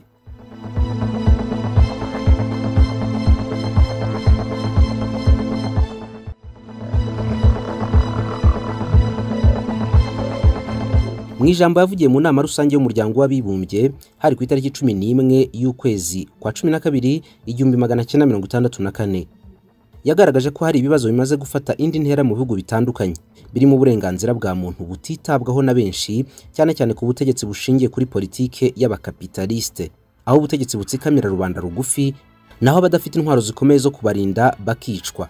Ni inama yabereye New York ku cyicaro gikuru cy'umuryango w'abibumbye. Señor presidente, señores delegados, la representación de Cuba ante esta asamblea se complace en cumplir en primer término el agradable deber de saludar la incorporación de 3 nuevas naciones al importante número de las que aquí discuten problemas del mundo. Che Guevara icyo yagarukagaho cyane ni amahoro ku bantu bose mu bihugu bitandukanye, mu baturage, mu bukungu no mu mibereho y'abatuye isi. Yavugaga yuko arakumira kubona ibihugu bikomeye mu isi bishobora gufata ibihugu by'imbaraga nkeya bikabishora mu ntambara n'ibindi.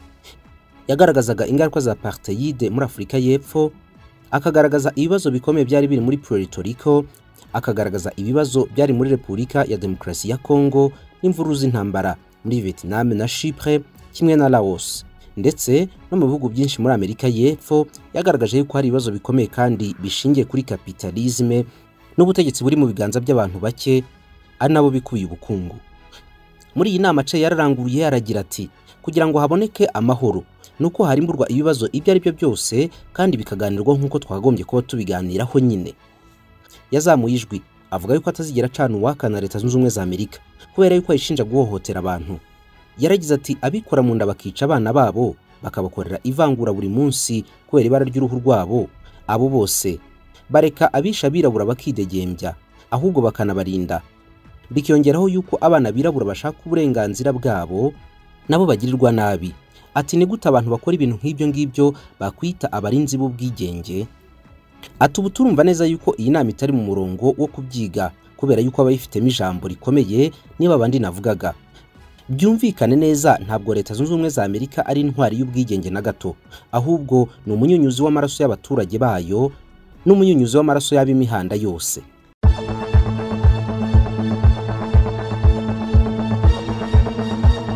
Che Guevara yaje no kuza muri Afrika ubwo we n'abasirikare benshi bakomoka muri Cuba bahuje umugambi nawe baza ku mugabane wa Afrika ahari harimbanyije cyane intambara yo guhangana n'ubukoroni no kwirukana abampatsi ibihugu.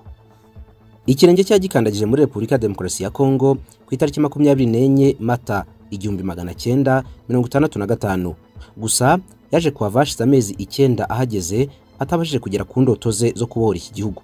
Ernesto Che Guevara yageze muri Congo atazi neza uko ibintu byifashe, gusa yarazi yuko hari abaturage bari gukandamizwa bakambitse mu burasirazuba, ashaka uko yatangiza intambara y'impinduramatwara muri Afrika hose yifashije abaturage ba Congo.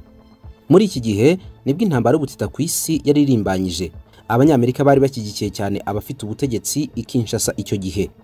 Marshal Mobutu niwe wayoboraga ingabo za Congo, naho uwahoze ari ministre w'intebe Patrice Emery Lumumba yari yarishwe mu myaka yari yabanje mu 1961 nyuma yo kugerageza kwiyegereza URSS. Ni na kimwe mu bintu byababaje cyane Ernesto Che Guevara. Muri Mata mu 1965 Che ahagera, inyeshyamba zitavugaga rumwe na leta zari zarafashe uduce duto cyane kandi nta myitozo. Muri make zari inyeshyamba zitagaragaza icyizere cy'ejo hazaza no kuba zahirira gufata ubutegetsi, bituma Che Guevara bimworera cyane gutangira gukorana nazo. N'abarwanyi batari bazi igisirikare cy'umwuga, ntibari bazi kurasa neza, ntabwo bari bazi gutera umwanzi bakoresheje amatsinda mato nk'uko Che yabikoraga. Icyo bari bazi gusa na Che Guevara yanenza akihagera ngo ni gufata ku ngufu abakobwa no gusahura ubukungu aho barangije gufata bakigwizaho amafaranga n'amabuye y'agaciro. Mu nyandiko yanditswe na Martin Mateso igatangazwa na AFP hagaragaramo General Major Wendema Dunia, ubu ngubu bari mu zabukuru. Uyu yahise ajya mu batozwaga na Che Guevara. Yatanze ubuhamya kuri Che Guevara ati, nari umusirikare usanzwe muto cyane kandi woroheje, ariko ubwo abanyacuba badusangaga mu ishyamba, Che Guevara yatwigishije uko impinduramatwara zakorwaga n'uko ibintu bikwiye kugenda. Yatwigishije igisirikare cy'umwuga adasiba kutwigisha uko impinduramatwara zikorwa. Ariko ubwo twatangira gushyira mu bikorwa ibyo yatwigishije, abaturage ntabwo bahise badukunda. Banenze cyane ibitekerezo byacu bitumaza kwigendera. Naho Andrea Shimbunda wari uhari ubwo Che Guevara yahambira gutwe akigendera, yaragize ati: nakoraga akazi ko gutwara ibikoresho by'intambara ubwo Che Guevara yagendaga. Yaramaze kurwana urugamba rukomeye cyane, twari hafi gutsinda rwose.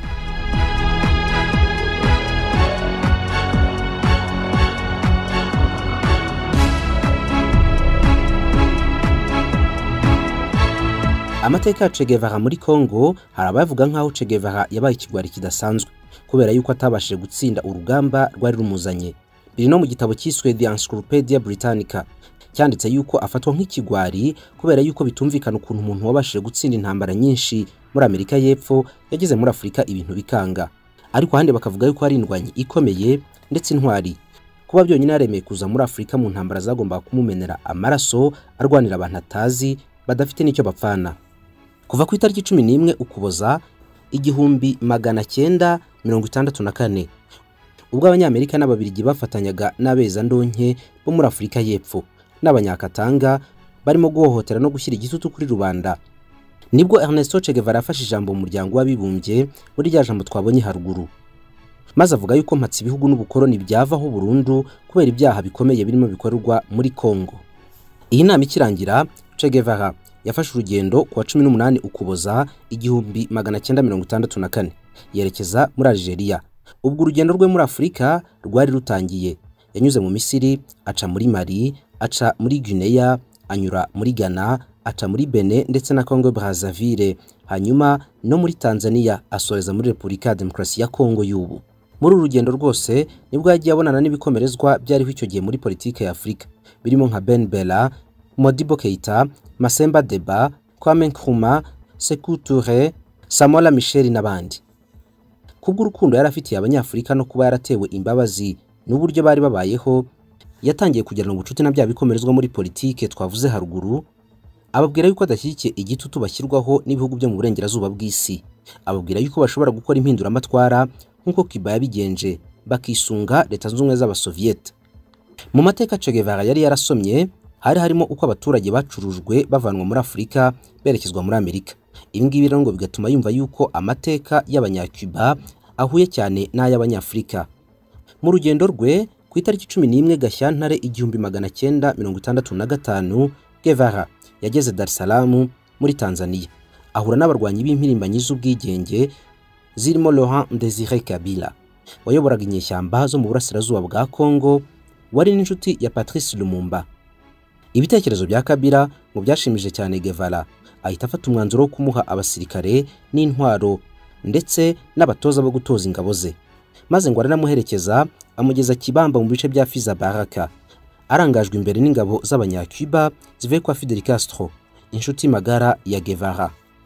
Ibikorwa byo gutangira kurwanya bagashaka buhake n'abari nyuma yabo nka Moise Chombe, umwe mu bashinjwa kugira uruhare mu rupfu rwa Lumumba, byatangiye ku itariki 4 z'igitondo tariki ya 24 Mata 1965. Gusa bamwe mu bari bashyigikiye Patrice Lumumba ntabwo bose baje kubona kimwe urugamba rwa Guevara, bamwe batangiye kumurwanya. Ahubwo Che Guevara ni muri Congo yahuye n'imbogamizi nyinshi zitandukanye, zirimo nko kuba abo barwanaga batari bafite imyitozo ihagije, kuba atarazi ururimi kavukire cyangwa gakondo rw'abarwanyi, ahubwo bikagombera umusemuzi, no kuba abarwanyi b'Abanyekongo bari inyeshyamba barakundaga cyane abagore n'amafaranga. Ariko cyane cyane ukubura imyitozo kuri izi ngabo no kudahuza umuco n'ururimi nibyo byatumye ingabo zari zivuye muri Cuba ziyobowe na Castro zitabasha gutsinda urugamba bari bise urwa gisocialiste. Nyuma yo kubona rero yuko bamwe mu batuye muri Congo badashaka kurwana kandi n'abasirikare benshi nta kinyabupfura bagira, Che Guevara yatangaje yuko adashobora gufata ubutegetsi wenyine kandi abafashije kurwana bo badashaka kurwana. Gusa ihurizo ryari risigaye ryari uburyo yasubira muri Cuba n'igisebo gikomeye kuri we nk'umuntu wari ukomeye mu nyeshyamba. Ikindi kandi Fidel Castro yari yaranditse ibaruwa yari yaragiye ku mugaragaro yo gusezera Che Guevara nk'umuntu babanye ariko utagikomezanyije nabo. Byatumye afata inzira y'ikiyaga cya Tanganyika yerekeza muri Tanzania, ahaba amezi agera ku 8 nk'impunzi. Gusa uburyo bw'imirwanire ye bwari bumaze gufasha benshi mu nyeshyamba zari muri Congo.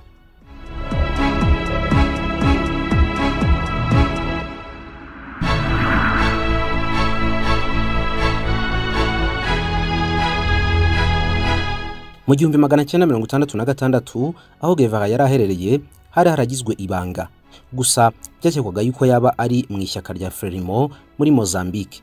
Iri shyaka ryaje gutangaza yuko ryahuye na Guevara bijya kwegera mu 1966. Bari bagamije gufatanya nawe mu mushinga w'impinduramatwara yo guhirika ubutegetsi bwariho icyo gihe. Mu ijambo ryavuye mu mujyi wa Havana muri Cuba ku munsi mpuzamahanga w'abakozi, Minisitiri w'ingabo wa Cuba Major Juan Almeida yatangaje yuko bafite amakuru yuko Guevara hari ahantu runaka ari gusakaza impinduramatwara muri Amerika y'Epfo. Aho ngaho hari muri Bolivia. Mbere yuko yerekeza muri Bolivia yabanje kwihinduranya cyane, yiyogoshesha ubwanwa n'umusatsi byamurangaga ku buryo rusanzwe umuza atari kumenya yuko ari Che Guevara bahuye. Mwibanga rikomeye ku itariki ya 3 Ugushyingo 1966 yageze i La Paz muri Bolivia mu ndege yari ivuye i Montevideo ku mazina ya Adolfo Mena Gonzalez. Nyuma y'iminsi 3 gusa yahise ava mu mujyi wa La Paz yerekeza mu majyepfo gukorana n'igisirikare cy'inyeshyamba, aje gutoza abasore bagera kuri 50 maze batangira kurwana na guverinoma ya Bolivia. Bagenda banabona izindi nyeshyamba zibiyungaho, batangira gufata ibice byinshi by'iki gihugu. Gusa muri Kamena mu 1967 ingabo za Bolivia zihaye intego karundura yo kurandura burundu imitwe ikorera mu ishyamba. Guevara ngo yarabizi neza yuko barwana nta gisirikare bazi, gusa Leta Zunze Ubumwe za Amerika zari zimaze kumenya yuko Guevara ari mu ishyamba kandi ashobora gufasha abarwanyi ubutegetsi. Bakoresheje ubutasi bwabo bwa CIA maze bahiga bukware Guevara hamwe n'inyeshyamba bari bari kumwe. Felix Rodriguez wabaga mu buhungiro akaza guhita atangira gukorana bya hafi na CIA, yabwiye ingabo za Bolivia zahigaga Guevara azibwira yuko azaho uwo muntu ari, ariko arabubwira ati mwitonde, umukomando ukomeye, ntabwo byoroshye gufa kumufata cyangwa kumugabaho igitero. Mu Kwakira ku itariki ya 7 mu 1967 ingabo za Bolivia zari zahawe amakuru yose ko Guevara nabo bafatanyije kurwana, bari bihishe mu gikombe cya Euro. Ingabo za leta zasaga n'iziri ku mwisho wa operation yo kurangiza burundu gahunda yo guca inyeshyamba. Mu gitondo cy'itariki ya 8 Ukwakira zabyutse zigota iki gikombe cyose n'abasirikare bagera ku 1800. Baragenda bagera ku buvumo bwe neza neza. Bararasanye bikomeye. Che Guevara arahakomerekera bidasanzwe, ahita anafatwa. Gusa ubwo yabonaga bamutaye rwagati yahise ari kuri imbunda itakara hasi, maze aravuga cyane mu ijwi riranguruye ati mwirasa, ndi Che Guevara mwahoze muhiga. Mfite agaciro kuri mwebwe ndi muzima kurusha uko naba mpfuye. Inkweto ze n'imyenda byose yari yambaye byari byacikaguritse kuva nijoro kubera urugamba. Yagendaga avirirana.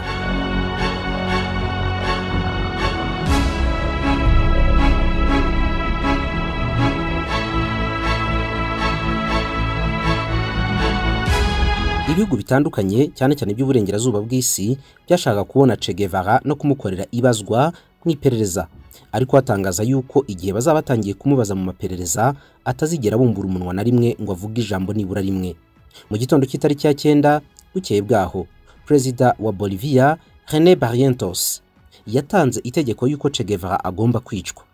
Iri tegeko ryasamiwe hejuru na Mario Terra wari warabaswe cyane n'ibiyobyabwenge mu gisirikare.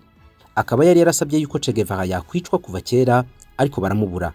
Yari umusirikare w'umuhungu w'imyaka 27 warugaga mu ngabo za Bolivia. Nta kindi yashakiraga kwica Che Guevara uretse gusa yuko ngo mu bantu Che Guevara yagiye yica mu gihe bari ku rugamba muri B Company ngo hari harimo inshuti z'uyu musore witwaga Mario Terra. Nyinshi muri izo ngizo ngo zifite akazina kamwitirirwa ka Mario. Ni kimwe ngo mu byatumye ashaka kwica Guevara bidasanzwe. Mbere yo gupfa ngo yasabye yuko yabona umwarimu wigisha mu mashuri. Haza umwarimu wari ukiri mutoya w'imyaka 22 witwaga Julia Cortez. Yigishaga mu mashuri yari ari mu cyaro kibisi cyane cya Guevara. Mu kiganiro gito yagiranye na Che Guevara yabwiye umwarimu yuko amashuri yigirwamo muri ako gace ari mabi cyane, bityo bikaba bidashoboka yuko umusaruro waboneka mu burezi mu gihe cyari cyo cyose uburezi butarahabwa agaciro. Maze Che Guevara aramubwira ati ubundi ibyo ngibyo nibyo twarwaniraga, ntabwo koko uburezi bushobora kubona agaciro mu cyaro cyanyu mu gihe abategetsi bakuru bagenda muri za Mercedes Benz zihenze naho rubanda rutoya rwicira isazi mu jisho. Niyo mpamvu yonyine yatumye mara imyaka ingana gutya mu ishyamba, ni nayo mpamvu ishobora gutuma nicwa. Igendere. Uwo mwarimu nyuma yo kubona na Che Guevara yavuze amagambo akurikira ati ni umugabo mwiza w'ijwi rituje n'indoro irimo kunenga no gukenga bidasanzwe. Yongeraho yuko yananiwe kumureba mu maso kubera indoro ya Guevara isa naho iteye ubwoba. Ati ni umuntu utuje cyakora mu maso ariko nyine ateye ubwoba.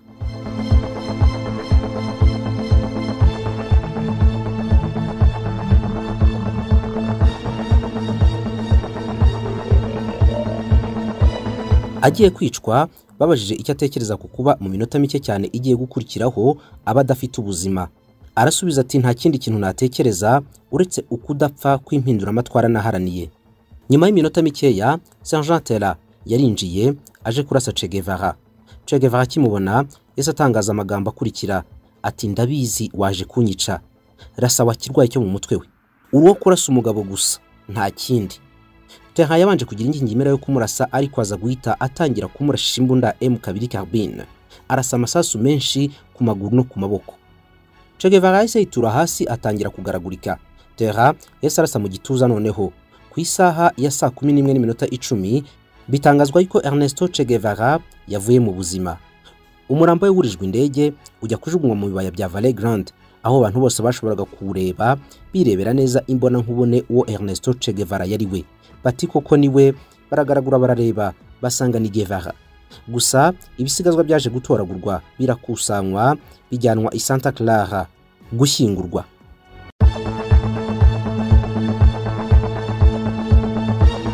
Yakoze urugendo rurerure ruzenguruka Argentine, aza kunyura mu bindi bihugu byo muri Amerika y'Epfo birimo nka Chili, Peru, Equateur, Colombia, Venezuela, Panama, yambuka no hakurya ajya muri Amerika aca Miami na Florida. Uru rugendo Ernesto Che Guevara yakoze yaje no gukoramo inyandiko yahaye inyito yise The Motorbike Diaries. Inyandiko yaje kugurishwa bidasanzwe n'ikinyamakuru The New York Times nk'imwe mu nyandiko z'ibihe byose, runakorwamo filime yiswe gutyo nyine mu 2004. Icyo gihe Guevara yari amaze imyaka 37 atabarutse.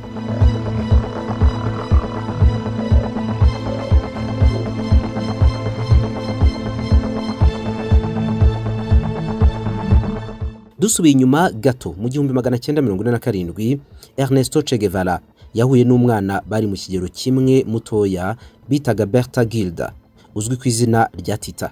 Yari umwana w'umukobwa ukomoka muri Argentine nawe wamize bunguri amahame ya gikomuniste.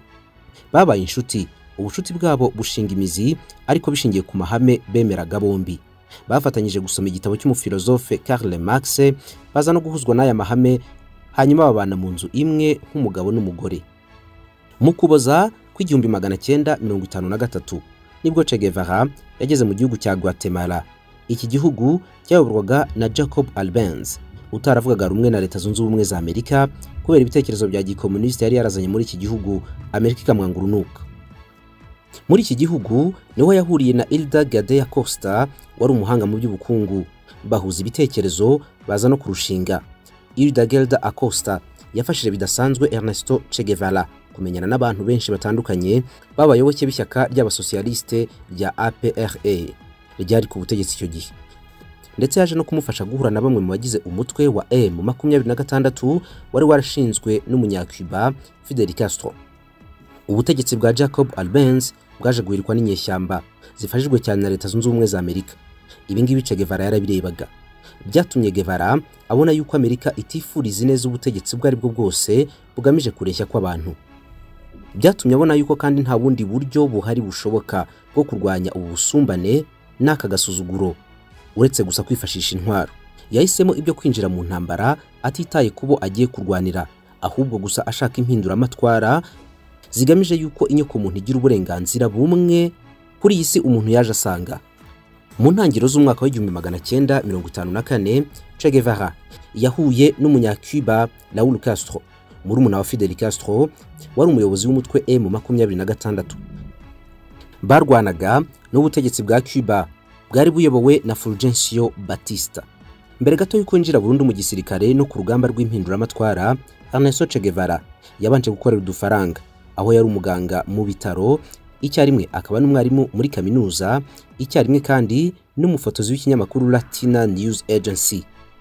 Muri uyu mwaka nabwo yahuye n'umugore we Elda, waje no kumwandikaho igitabo yise My Life with Che. Muri imyaka y'1954 yari inshuti ikomeye n'umugabo witwa Nico Lopez, ari nawe waje kumuhuza bwa mbere na Fidel Castro. Guhura kwa mbere kwa Guevara na Castro byari inzozi z'urugamba Guevara yahoze arota kuva kera. Ni nabwo yemeje guhita areka burundu akazi ka leta yahembwaga neza, noneho afata umwanzuro wo kujya mu ishyamba kurwanya ubutegetsi bw'igitugu bwabaga ashaka buhake buyoboye cyane cyane na Leta Zunze Ubumwe za Amerika mu ishusho ya Fulgencio Batista.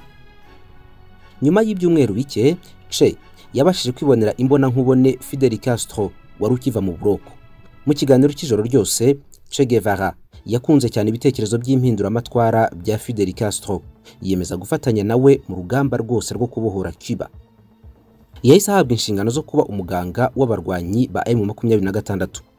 Nubwo ibi ngibi yabikoraga, ariko Che Guevara yanakurikiraga imyitozo ya gisirikare, ndetse Colonel Alberto Bayo watozaga abantu bashyashya baje mu mutwe wa M26 yavuze yuko Che Guevara ari umwe mu bantu bitwaye neza ndetse ari uwa mbere mu batojwe bose.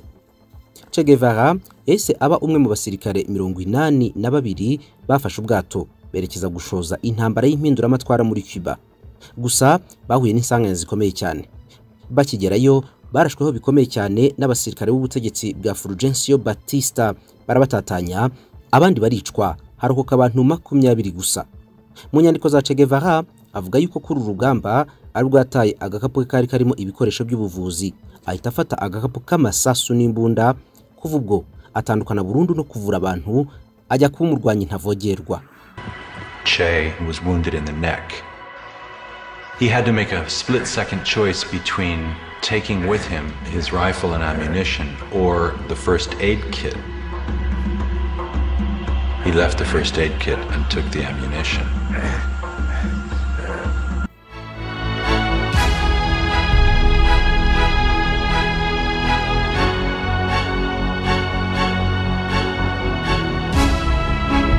Muri 20 barokotse iki gitero, 12 gusa nibo babashije kubonana nyuma yo gutatanira mu mashyamba. Baza kongera bakomeza umugambi w'intambara bise wo kubohora Cuba. Abarwanyi bose bake kandi bongeye kwisuganyiriza mu misozi ya Sierra Maestra, bayobowe na Fidel Castro n'ubundi. Baza kubona umusada bahawe na Frank Pais wari inzobere cyane mu gutera udutero shuma mu bice by'umujyi. Umwaka wose washize ibintu bitameze neza ku rugamba rwa Castro na Guevara, ndetse n'ubutegetsi bwa Fulgencio Batista bwari bwaratangiye gukeka yuko inyeshyamba zatsinzwe burundu, ahubwo basigaye banakeka yuko Ernesto Che Guevara na bagenzi be nka Fidel Castro baba barapfiriye mu mashyamba kuko nta gakuru kabo bumvaga. Nyamara mu gihe gito, mu 1957, Castro yagaragaye mu isura nshya arimo atanga ikiganiro n'umunyamakuru wa The New York Times, bavuga yuko biteguye gukomeza intambara. Ariko iyi ngo yabaye iminsi mibi cyane y'urugamba rwa Guevara nk'uko yigeze kubivuga. Guevara ngo yarasigara umuntu ugira umujinya udasanzwe kandi mwinshi, cyane cyane ku bantu bashaka gutererana urugamba. We ubwe ngo yarabirasiraga, akarasa abantu bagaragaza yuko bashobora kuba ari intasi z'ubutegetsi bwa Fulgencio Batista bakorera mu mutwe wa M26, cyangwa se akaba yanakurasa gusa kubera ko ufite igitekerezo cyo gusiga urugamba ukagenda.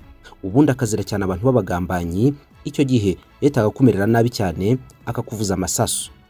Mu ntambara yo kubohora Cuba, Che yagiye azamurwa mu ntera zitandukanye na Fidel Castro kugeza ubwo abaye umwe mu bayobozi bakuru b'umutwe wa M26. Mu myitwarire ye yaranzwe ahanini no gutoza ikinyabupfura abandi basirikare, kwigisha gusoma no kwandika abasirikare bashya, gushinga amavuriro mu duce babaga bafashe, akanatoza abahoze ari abasirikare ba leta yabaga afashe matekwa. Kenshi yaranabivuriraga igihe babaga bakomeretse.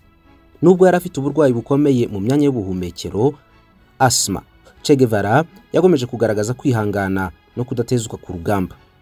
Ubuhanga bwe bwagaragaye by'umwihariko mu gitero cya Santa Clara, aho ingabo yari ayoboye zitarenga 100 zafashe gari ya moshi yuzuye intwaro z'intambara za leta, ndetse bafata uyu mujyi hafi ya wose. Ibi ngibi ni nabyo byabaye urufunguzo rw'insinzi yamaze igihe kirekire y'ingabo za M26.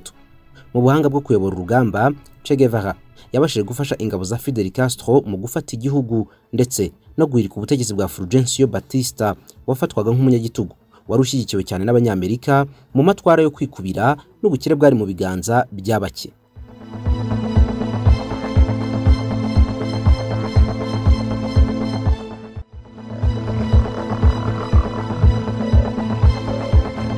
mu ijambo yavugiye mu nama rusange y'umuryango w'abibumbye hari ku itariki 11 y'ukwezi kwa 12 1964 yagaragaje ko hari ibibazo bimaze gufata indi ntera mu bihugu bitandukanye birimo uburenganzira bwa muntu butitabwaho na benshi cyane cyane ku butegetsi bushingiye kuri politike y'abakapitaliste, aho ubutegetsi butsikamira rubanda rugufi naho abadafite intwaro zikomeye zo kubarinda bakicwa.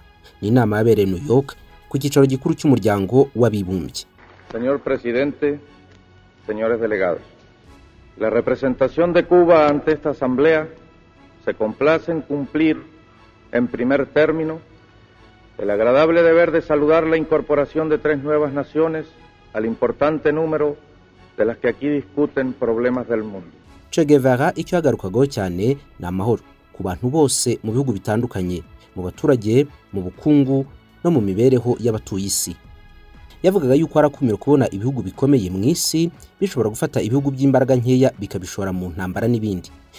Yagaragazaga ingaruka za apartheid muri Afrika y'Epfo, akagaragaza ibibazo bikomeye byari biri muri Puerto Rico, akagaragaza ibibazo byari muri Repubulika ya Demokarasi ya Congo n'imvuru z'intambara muri Vietnam na Chypre kimwe na Laos, ndetse no mu bihugu byinshi muri Amerika y'Epfo. Yagaragaje yuko hari ibibazo bikomeye kandi bishingiye kuri kapitalisme n'ubutegetsi buri mu biganza by'abantu bake ari nabo bikuye ubukungu.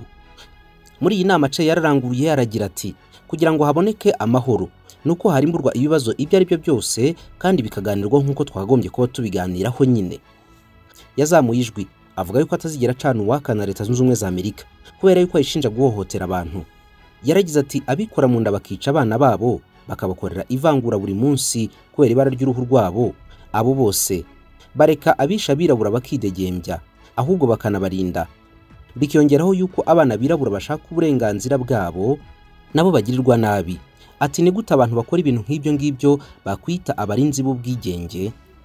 Ati ubu turumva neza yuko iyi nama itari mu murongo wo kubyiga kubera yuko abayifitemo ijambo rikomeye niba abandi navugaga. Byumvikane neza ntabwo Leta Zunze Ubumwe za Amerika ari intwari y'ubwigenge na gato, ahubwo ni umunyunyuzi w'amaraso y'abaturage bayo n'umunyunyuzi w'amaraso y'ab'imihanda yose.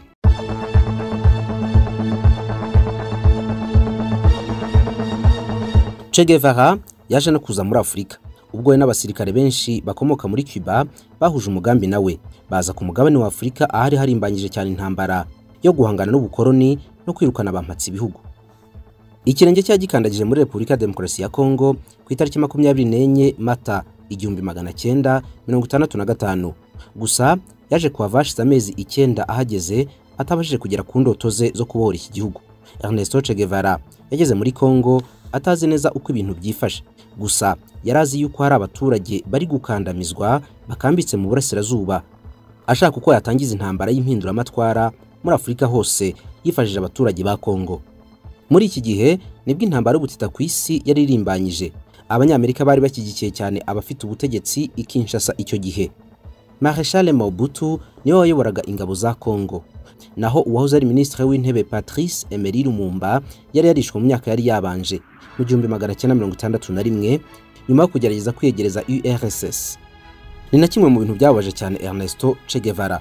Muri Mata mu 1965 Che ahagera, inyeshyamba zitavugaga rumwe na leta zari zarafashe uduce duto cyane kandi nta myitozo. Muri make zari inyeshyamba zitagaragaza icyizere cy'ejo hazaza no kuba zahirira gufata ubutegetsi, bituma Che Guevara bimworera cyane gutangira gukorana nazo. N'abarwanyi batari bazi igisirikare cy'umwuga, ntibari bazi kurasa neza, ntabwo bari bazi gutera umwanzi bakoresheje amatsinda mato nk'uko Che yabikoraga. Icyo bari bazi gusa na Che Guevara yanenza akihagera ngo no gufata ku ngufu abakobwa no gusahura ubukungu aho barangije gufata bakigwizaho amafaranga n'amabuye y'agaciro. Mu nyandiko yanditswe na Martin Mateso igatangazwa na AFP hagaragaramo General Major Luwendema Dunia, ubu ngubu bari mu zabukuru. Uyu yahise ajya mu batozwaga na Che Guevara. Yatanze ubuhamya kuri Che Guevara ati nari umusirikare usanzwe muto cyane kandi woroheje, ariko ubwo abanyacuba badusangaga mu ishyamba, Che Guevara yatwigishije uko impinduramatwara zakorwaga n'uko ibintu bikwiye kugenda. Yatwigishije igisirikare cy'umwuga adasiba kutwigisha uko impinduramatwara zikorwa, ariko ubwo twatangira gushyira mu bikorwa ibyo yatwigishije, abaturage ntabwo bahise badukunda, banenze cyane ibitekerezo byacu bituma za kwigendera. Naho Andrea Shimbunda wari uhari ubwo Che Guevara yahambira gutwe akigendera. Yaragize ati, nakoraga akazi ko gutwara ibikoresho by'intambara ubwo Che Guevara yagendaga. Yari amaze kurwana urugamba rukomeye cyane, twari hafi gutsinda rwose.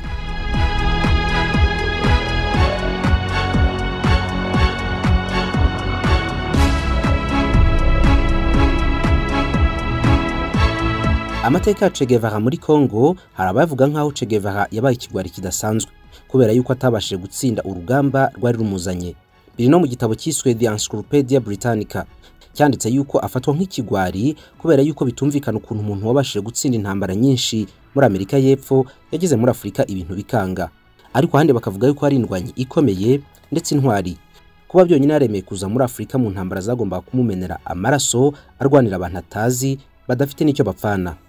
Kuva ku itariki 11 Ukuboza 1964 ubwo abanyamerika n'ababirigi bafatanyaga n'abeza ndonke bo muri Afrika y'Epfo n'abanyakatanga barimo guhohotera no gushyira igitutu kuri rubanda, nibwo Ernesto Che Guevara yafashe ijambo mu muryango w'abibumbye muri rya jambo twabonye haruguru, maze avuga yuko mpatse ibihugu n'ubukoroni byavaho burundu kubera ibyaha bikomeye birimo bikorerwa muri Congo.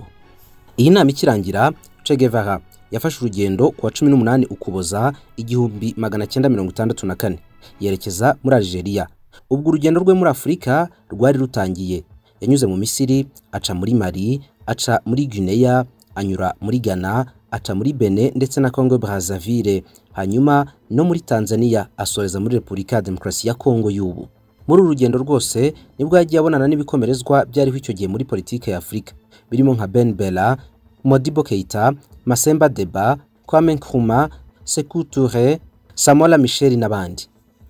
Kubw'urukundo yari afitiye abanyafrika no kuba yaratewe imbabazi n'uburyo bari babayeho, yatangiye kugirana ubucuti na bya bikomerezwa muri politike twavuze haruguru.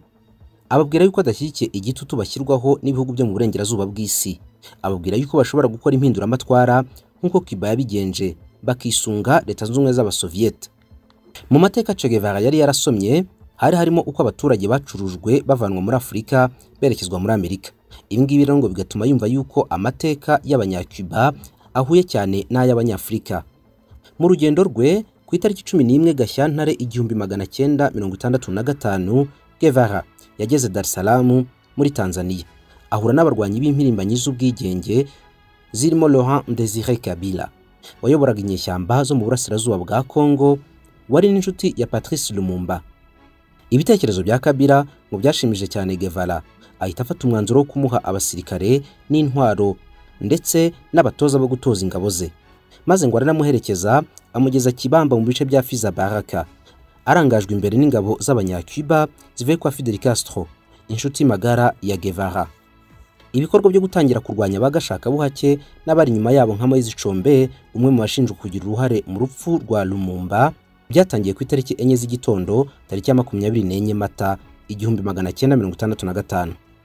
Gusa bamwe mu bari bashyigikiye Patrice Lumumba ntabwo bose baje kubona kimwe urugamba rwa Guevara, bamwe batangiye kumurwanya. Ahubwo Che Guevara ni muri Congo yahuye n'imbogamizi nyinshi zitandukanye, zirimo nko kuba abo barwanaga batari bafite imyitozo ihagije, kuba atarazi ururimi kavukire cyangwa gakondo rw'abarwanyi, ahubwo bikagombera umusemuzi, no kuba abarwanyi b'abanyekongo bari inyeshyamba barakundaga cyane abagore n'amafaranga. Ariko cyane cyane ukubura imyitozo kuri izi ngabo no kudahuza umuco n'ururimi nibyo byatumye ingabo zari zivuye muri Cuba ziyobowe na Castro zitabasha gutsinda urugamba bari bise urwa gisocialiste.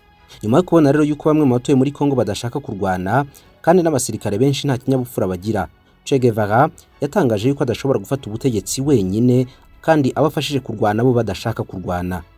Gusa ihurizo ryari risigaye ryari uburyo yasubira muri Cuba n'igisebo gikomeye kuri we nk'umuntu wari ukomeye mu nyeshyamba. Ikindi kandi Fidel Castro yari yaranditse ibaruwa yari yaragiye ku mugaragaro yo gusezera Che Guevara nk'umuntu babanye ariko utagikomezanyije nabo. Byatumye afata inzira y'ikiyaga cya Tanganyika yerekeza muri Tanzania, ahaba amezi agera ku 8 nk'impunzi. Gusa uburyo bw'imirwanire ye bwari bumaze gufasha benshi mu nyeshyamba zari muri Congo.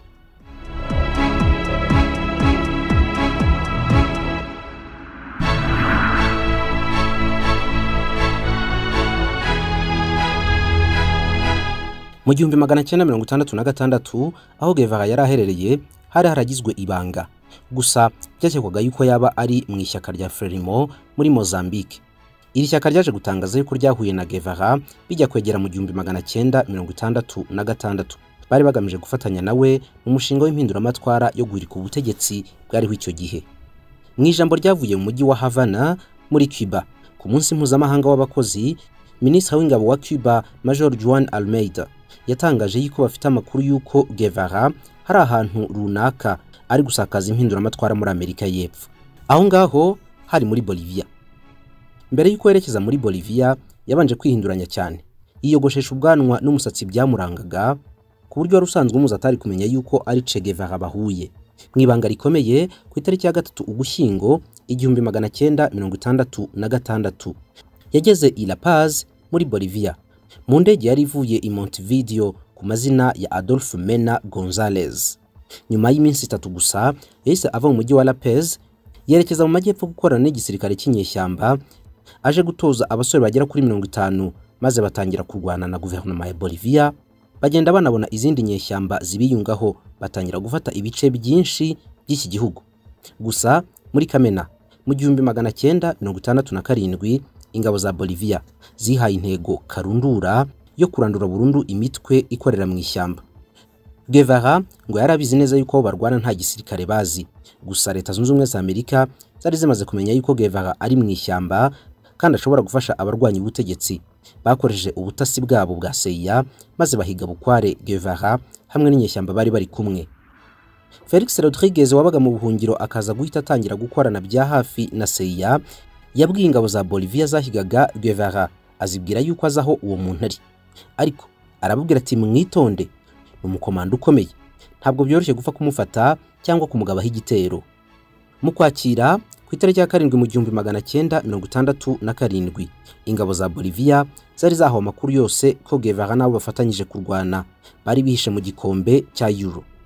Ingabo za leta zasaga n'iziri ku mwisho wa operation yo kurangiza burundu gahunda yo guca inyeshyamba. Mu gitondo cy'itariki ya 8 Ukwakira zabyutse zigota iki gikombe cyose n'abasirikare bagera ku 1800. Baragenda bagera ku buvumo bwe neza. Bararasanye bikomeye. Che Guevara arahakomerekera bidasanzwe, ahita anafatwa. Gusa ubwo yabonaga bamutaye rwagati yahise ari kuri imbunda itakara hasi, maze aravuga cyane mu ijwi riranguruye ati mwirasa, ndi Che Guevara mwahoze muhiga. Mfite agaciro kuri mwebwe ndi muzima kurusha uko naba mpfuye. Inkweto ze n'imyenda byose yari yambaye byari byacikaguritse kuva nijoro kubera urugamba. Yagendaga avirirana.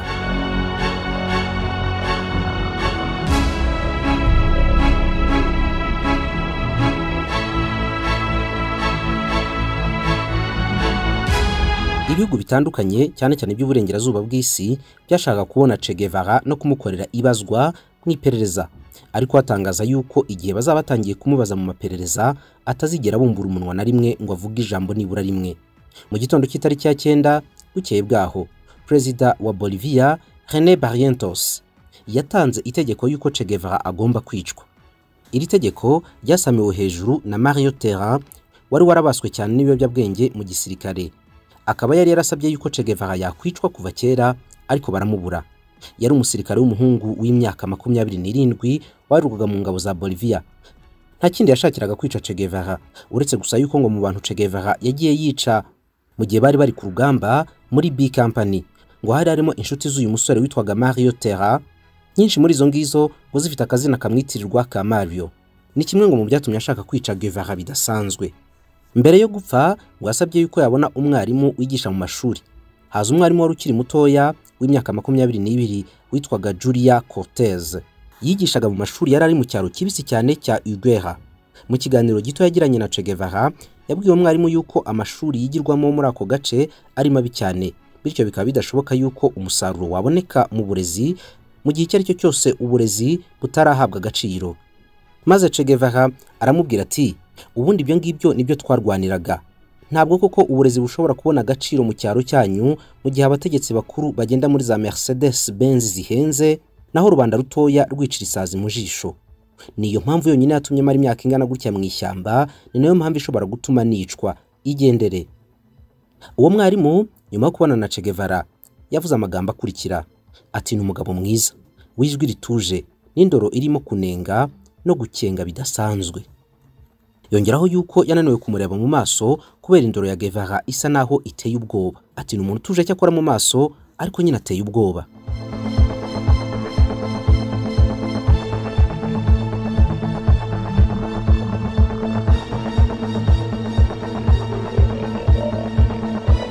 Agiye kwicwa babajije icyo atekereza ku kuba mu minota mike cyane igiye gukurikiraho aba adafite ubuzima. Arasubiza ati nta kindi kintu natekereza uretse ukudapfa kw'impinduramatwara naharaniye. Nyuma y'iminota mikeya Sergeant Tera yarinjiye aje kurasa Che Guevara. Che Guevara akimubona yese atangaza amagambo akurikira ati ndabizi waje kunyica, rasa wakirwaye cyo mu mutwe we, uruwo kurasa umugabo gusa nta kindi. Tera yabanje kugira ingingimira yo kumurasa ariko aza guhita atangira kumurashisha imbunda M2 carbine, arasa amasasu menshi ku maguru no ku maboko. Che Guevara yahise yitura hasi atangira kugaragurika. Tera yahise arasa mu gituza. Noneho ku isaha ya saa 11:10 bitangazwa yuko Ernesto Che Guevara yavuye mu buzima. Umurambo we wurijwe indege ujya kujugunywa mu bibaya bya Valley Grande, aho abantu bose bashoboraga kureba birebera neza imbona nkubone uwo Ernesto Che Guevara yari we. Bati koko niwe, baragaragura barareba basanga ni Guevara. Gusa ibisigazwa byaje gutoragurwa birakusanywa bijyanwa i Santa Clara gushyingurwa.